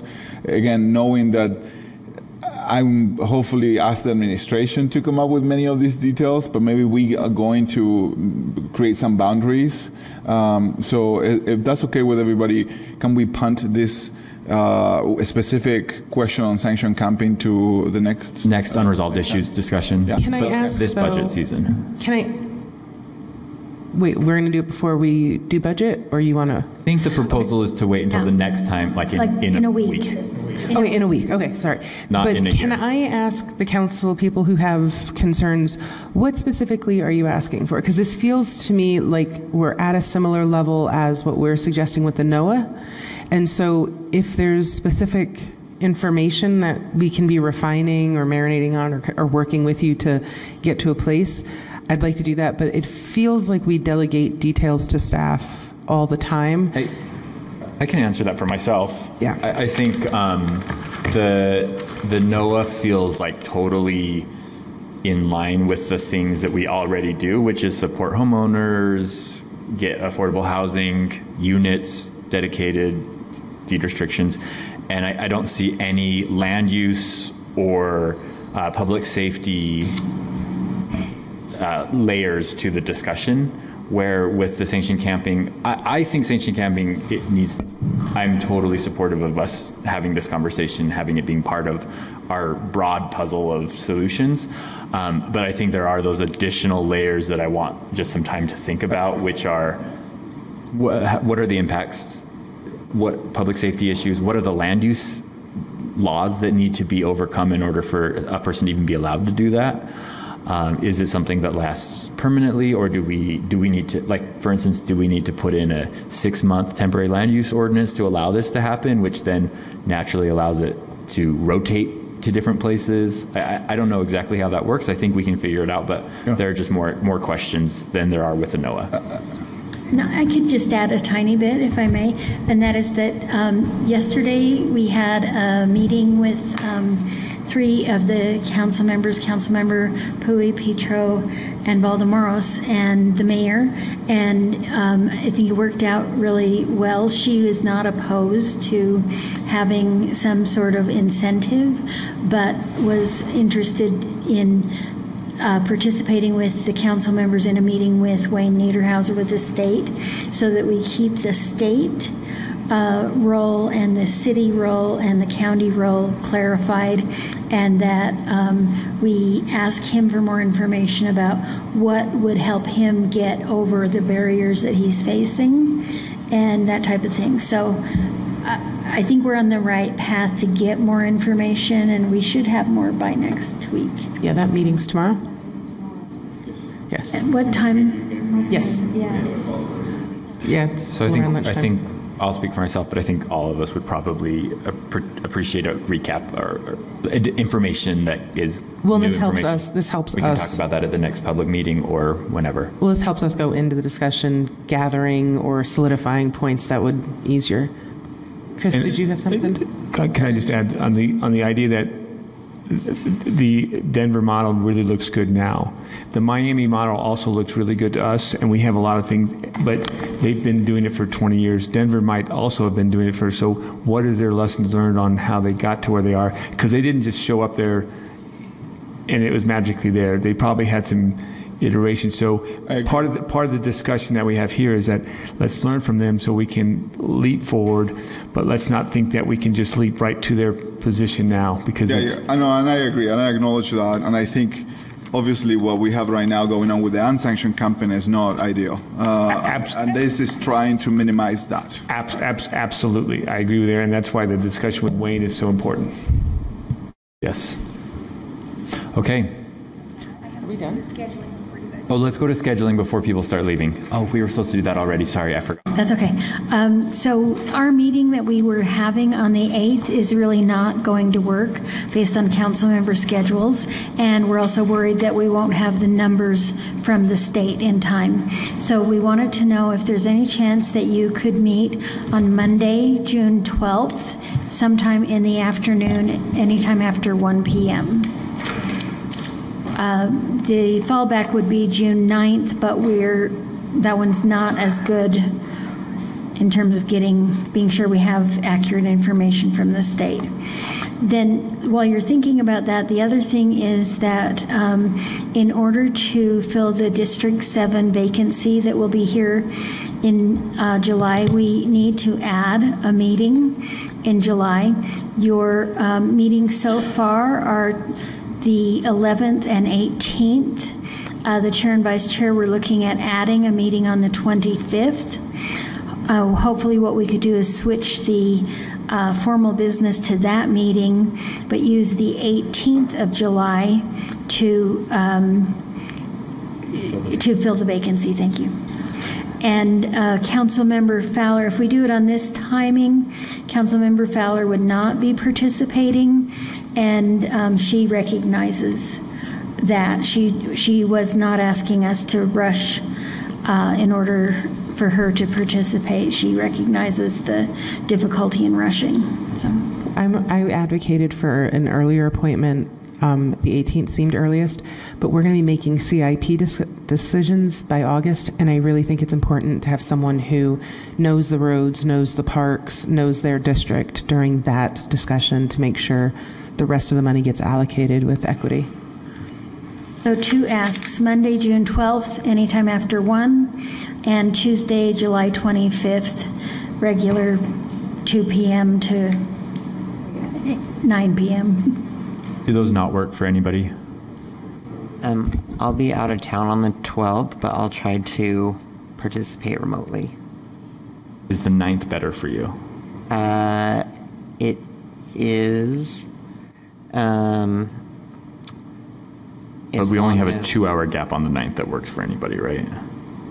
Yeah, and we can't guarantee we'll have what we need. And we might not have the numbers. Okay. Yeah, I'll look at the times, but I think I can participate remotely for at least part of the meeting. I would be out of town on the 9th, but could participate remotely. My preference would be the 12th. I can do either. And I prefer the 12th, not the 9th. Okay, Councilor, will you just get back to us with your availability on the 12th? Yep. All right. Right, and then the 25th. Works for me. Okay. Yeah. Thank you all. Thank you. Councilors, do you want to end the meeting here? Or everyone's leaving. Okay. We do this, when's our next unresolved issues discussion? On Tuesday the 6th, there's a couple, I think there are 1 or 2 more departments left. CIP, we'll have an initial discussion on CIP, and then the next unresolved issues discussion. Okay, thank you. Thanks.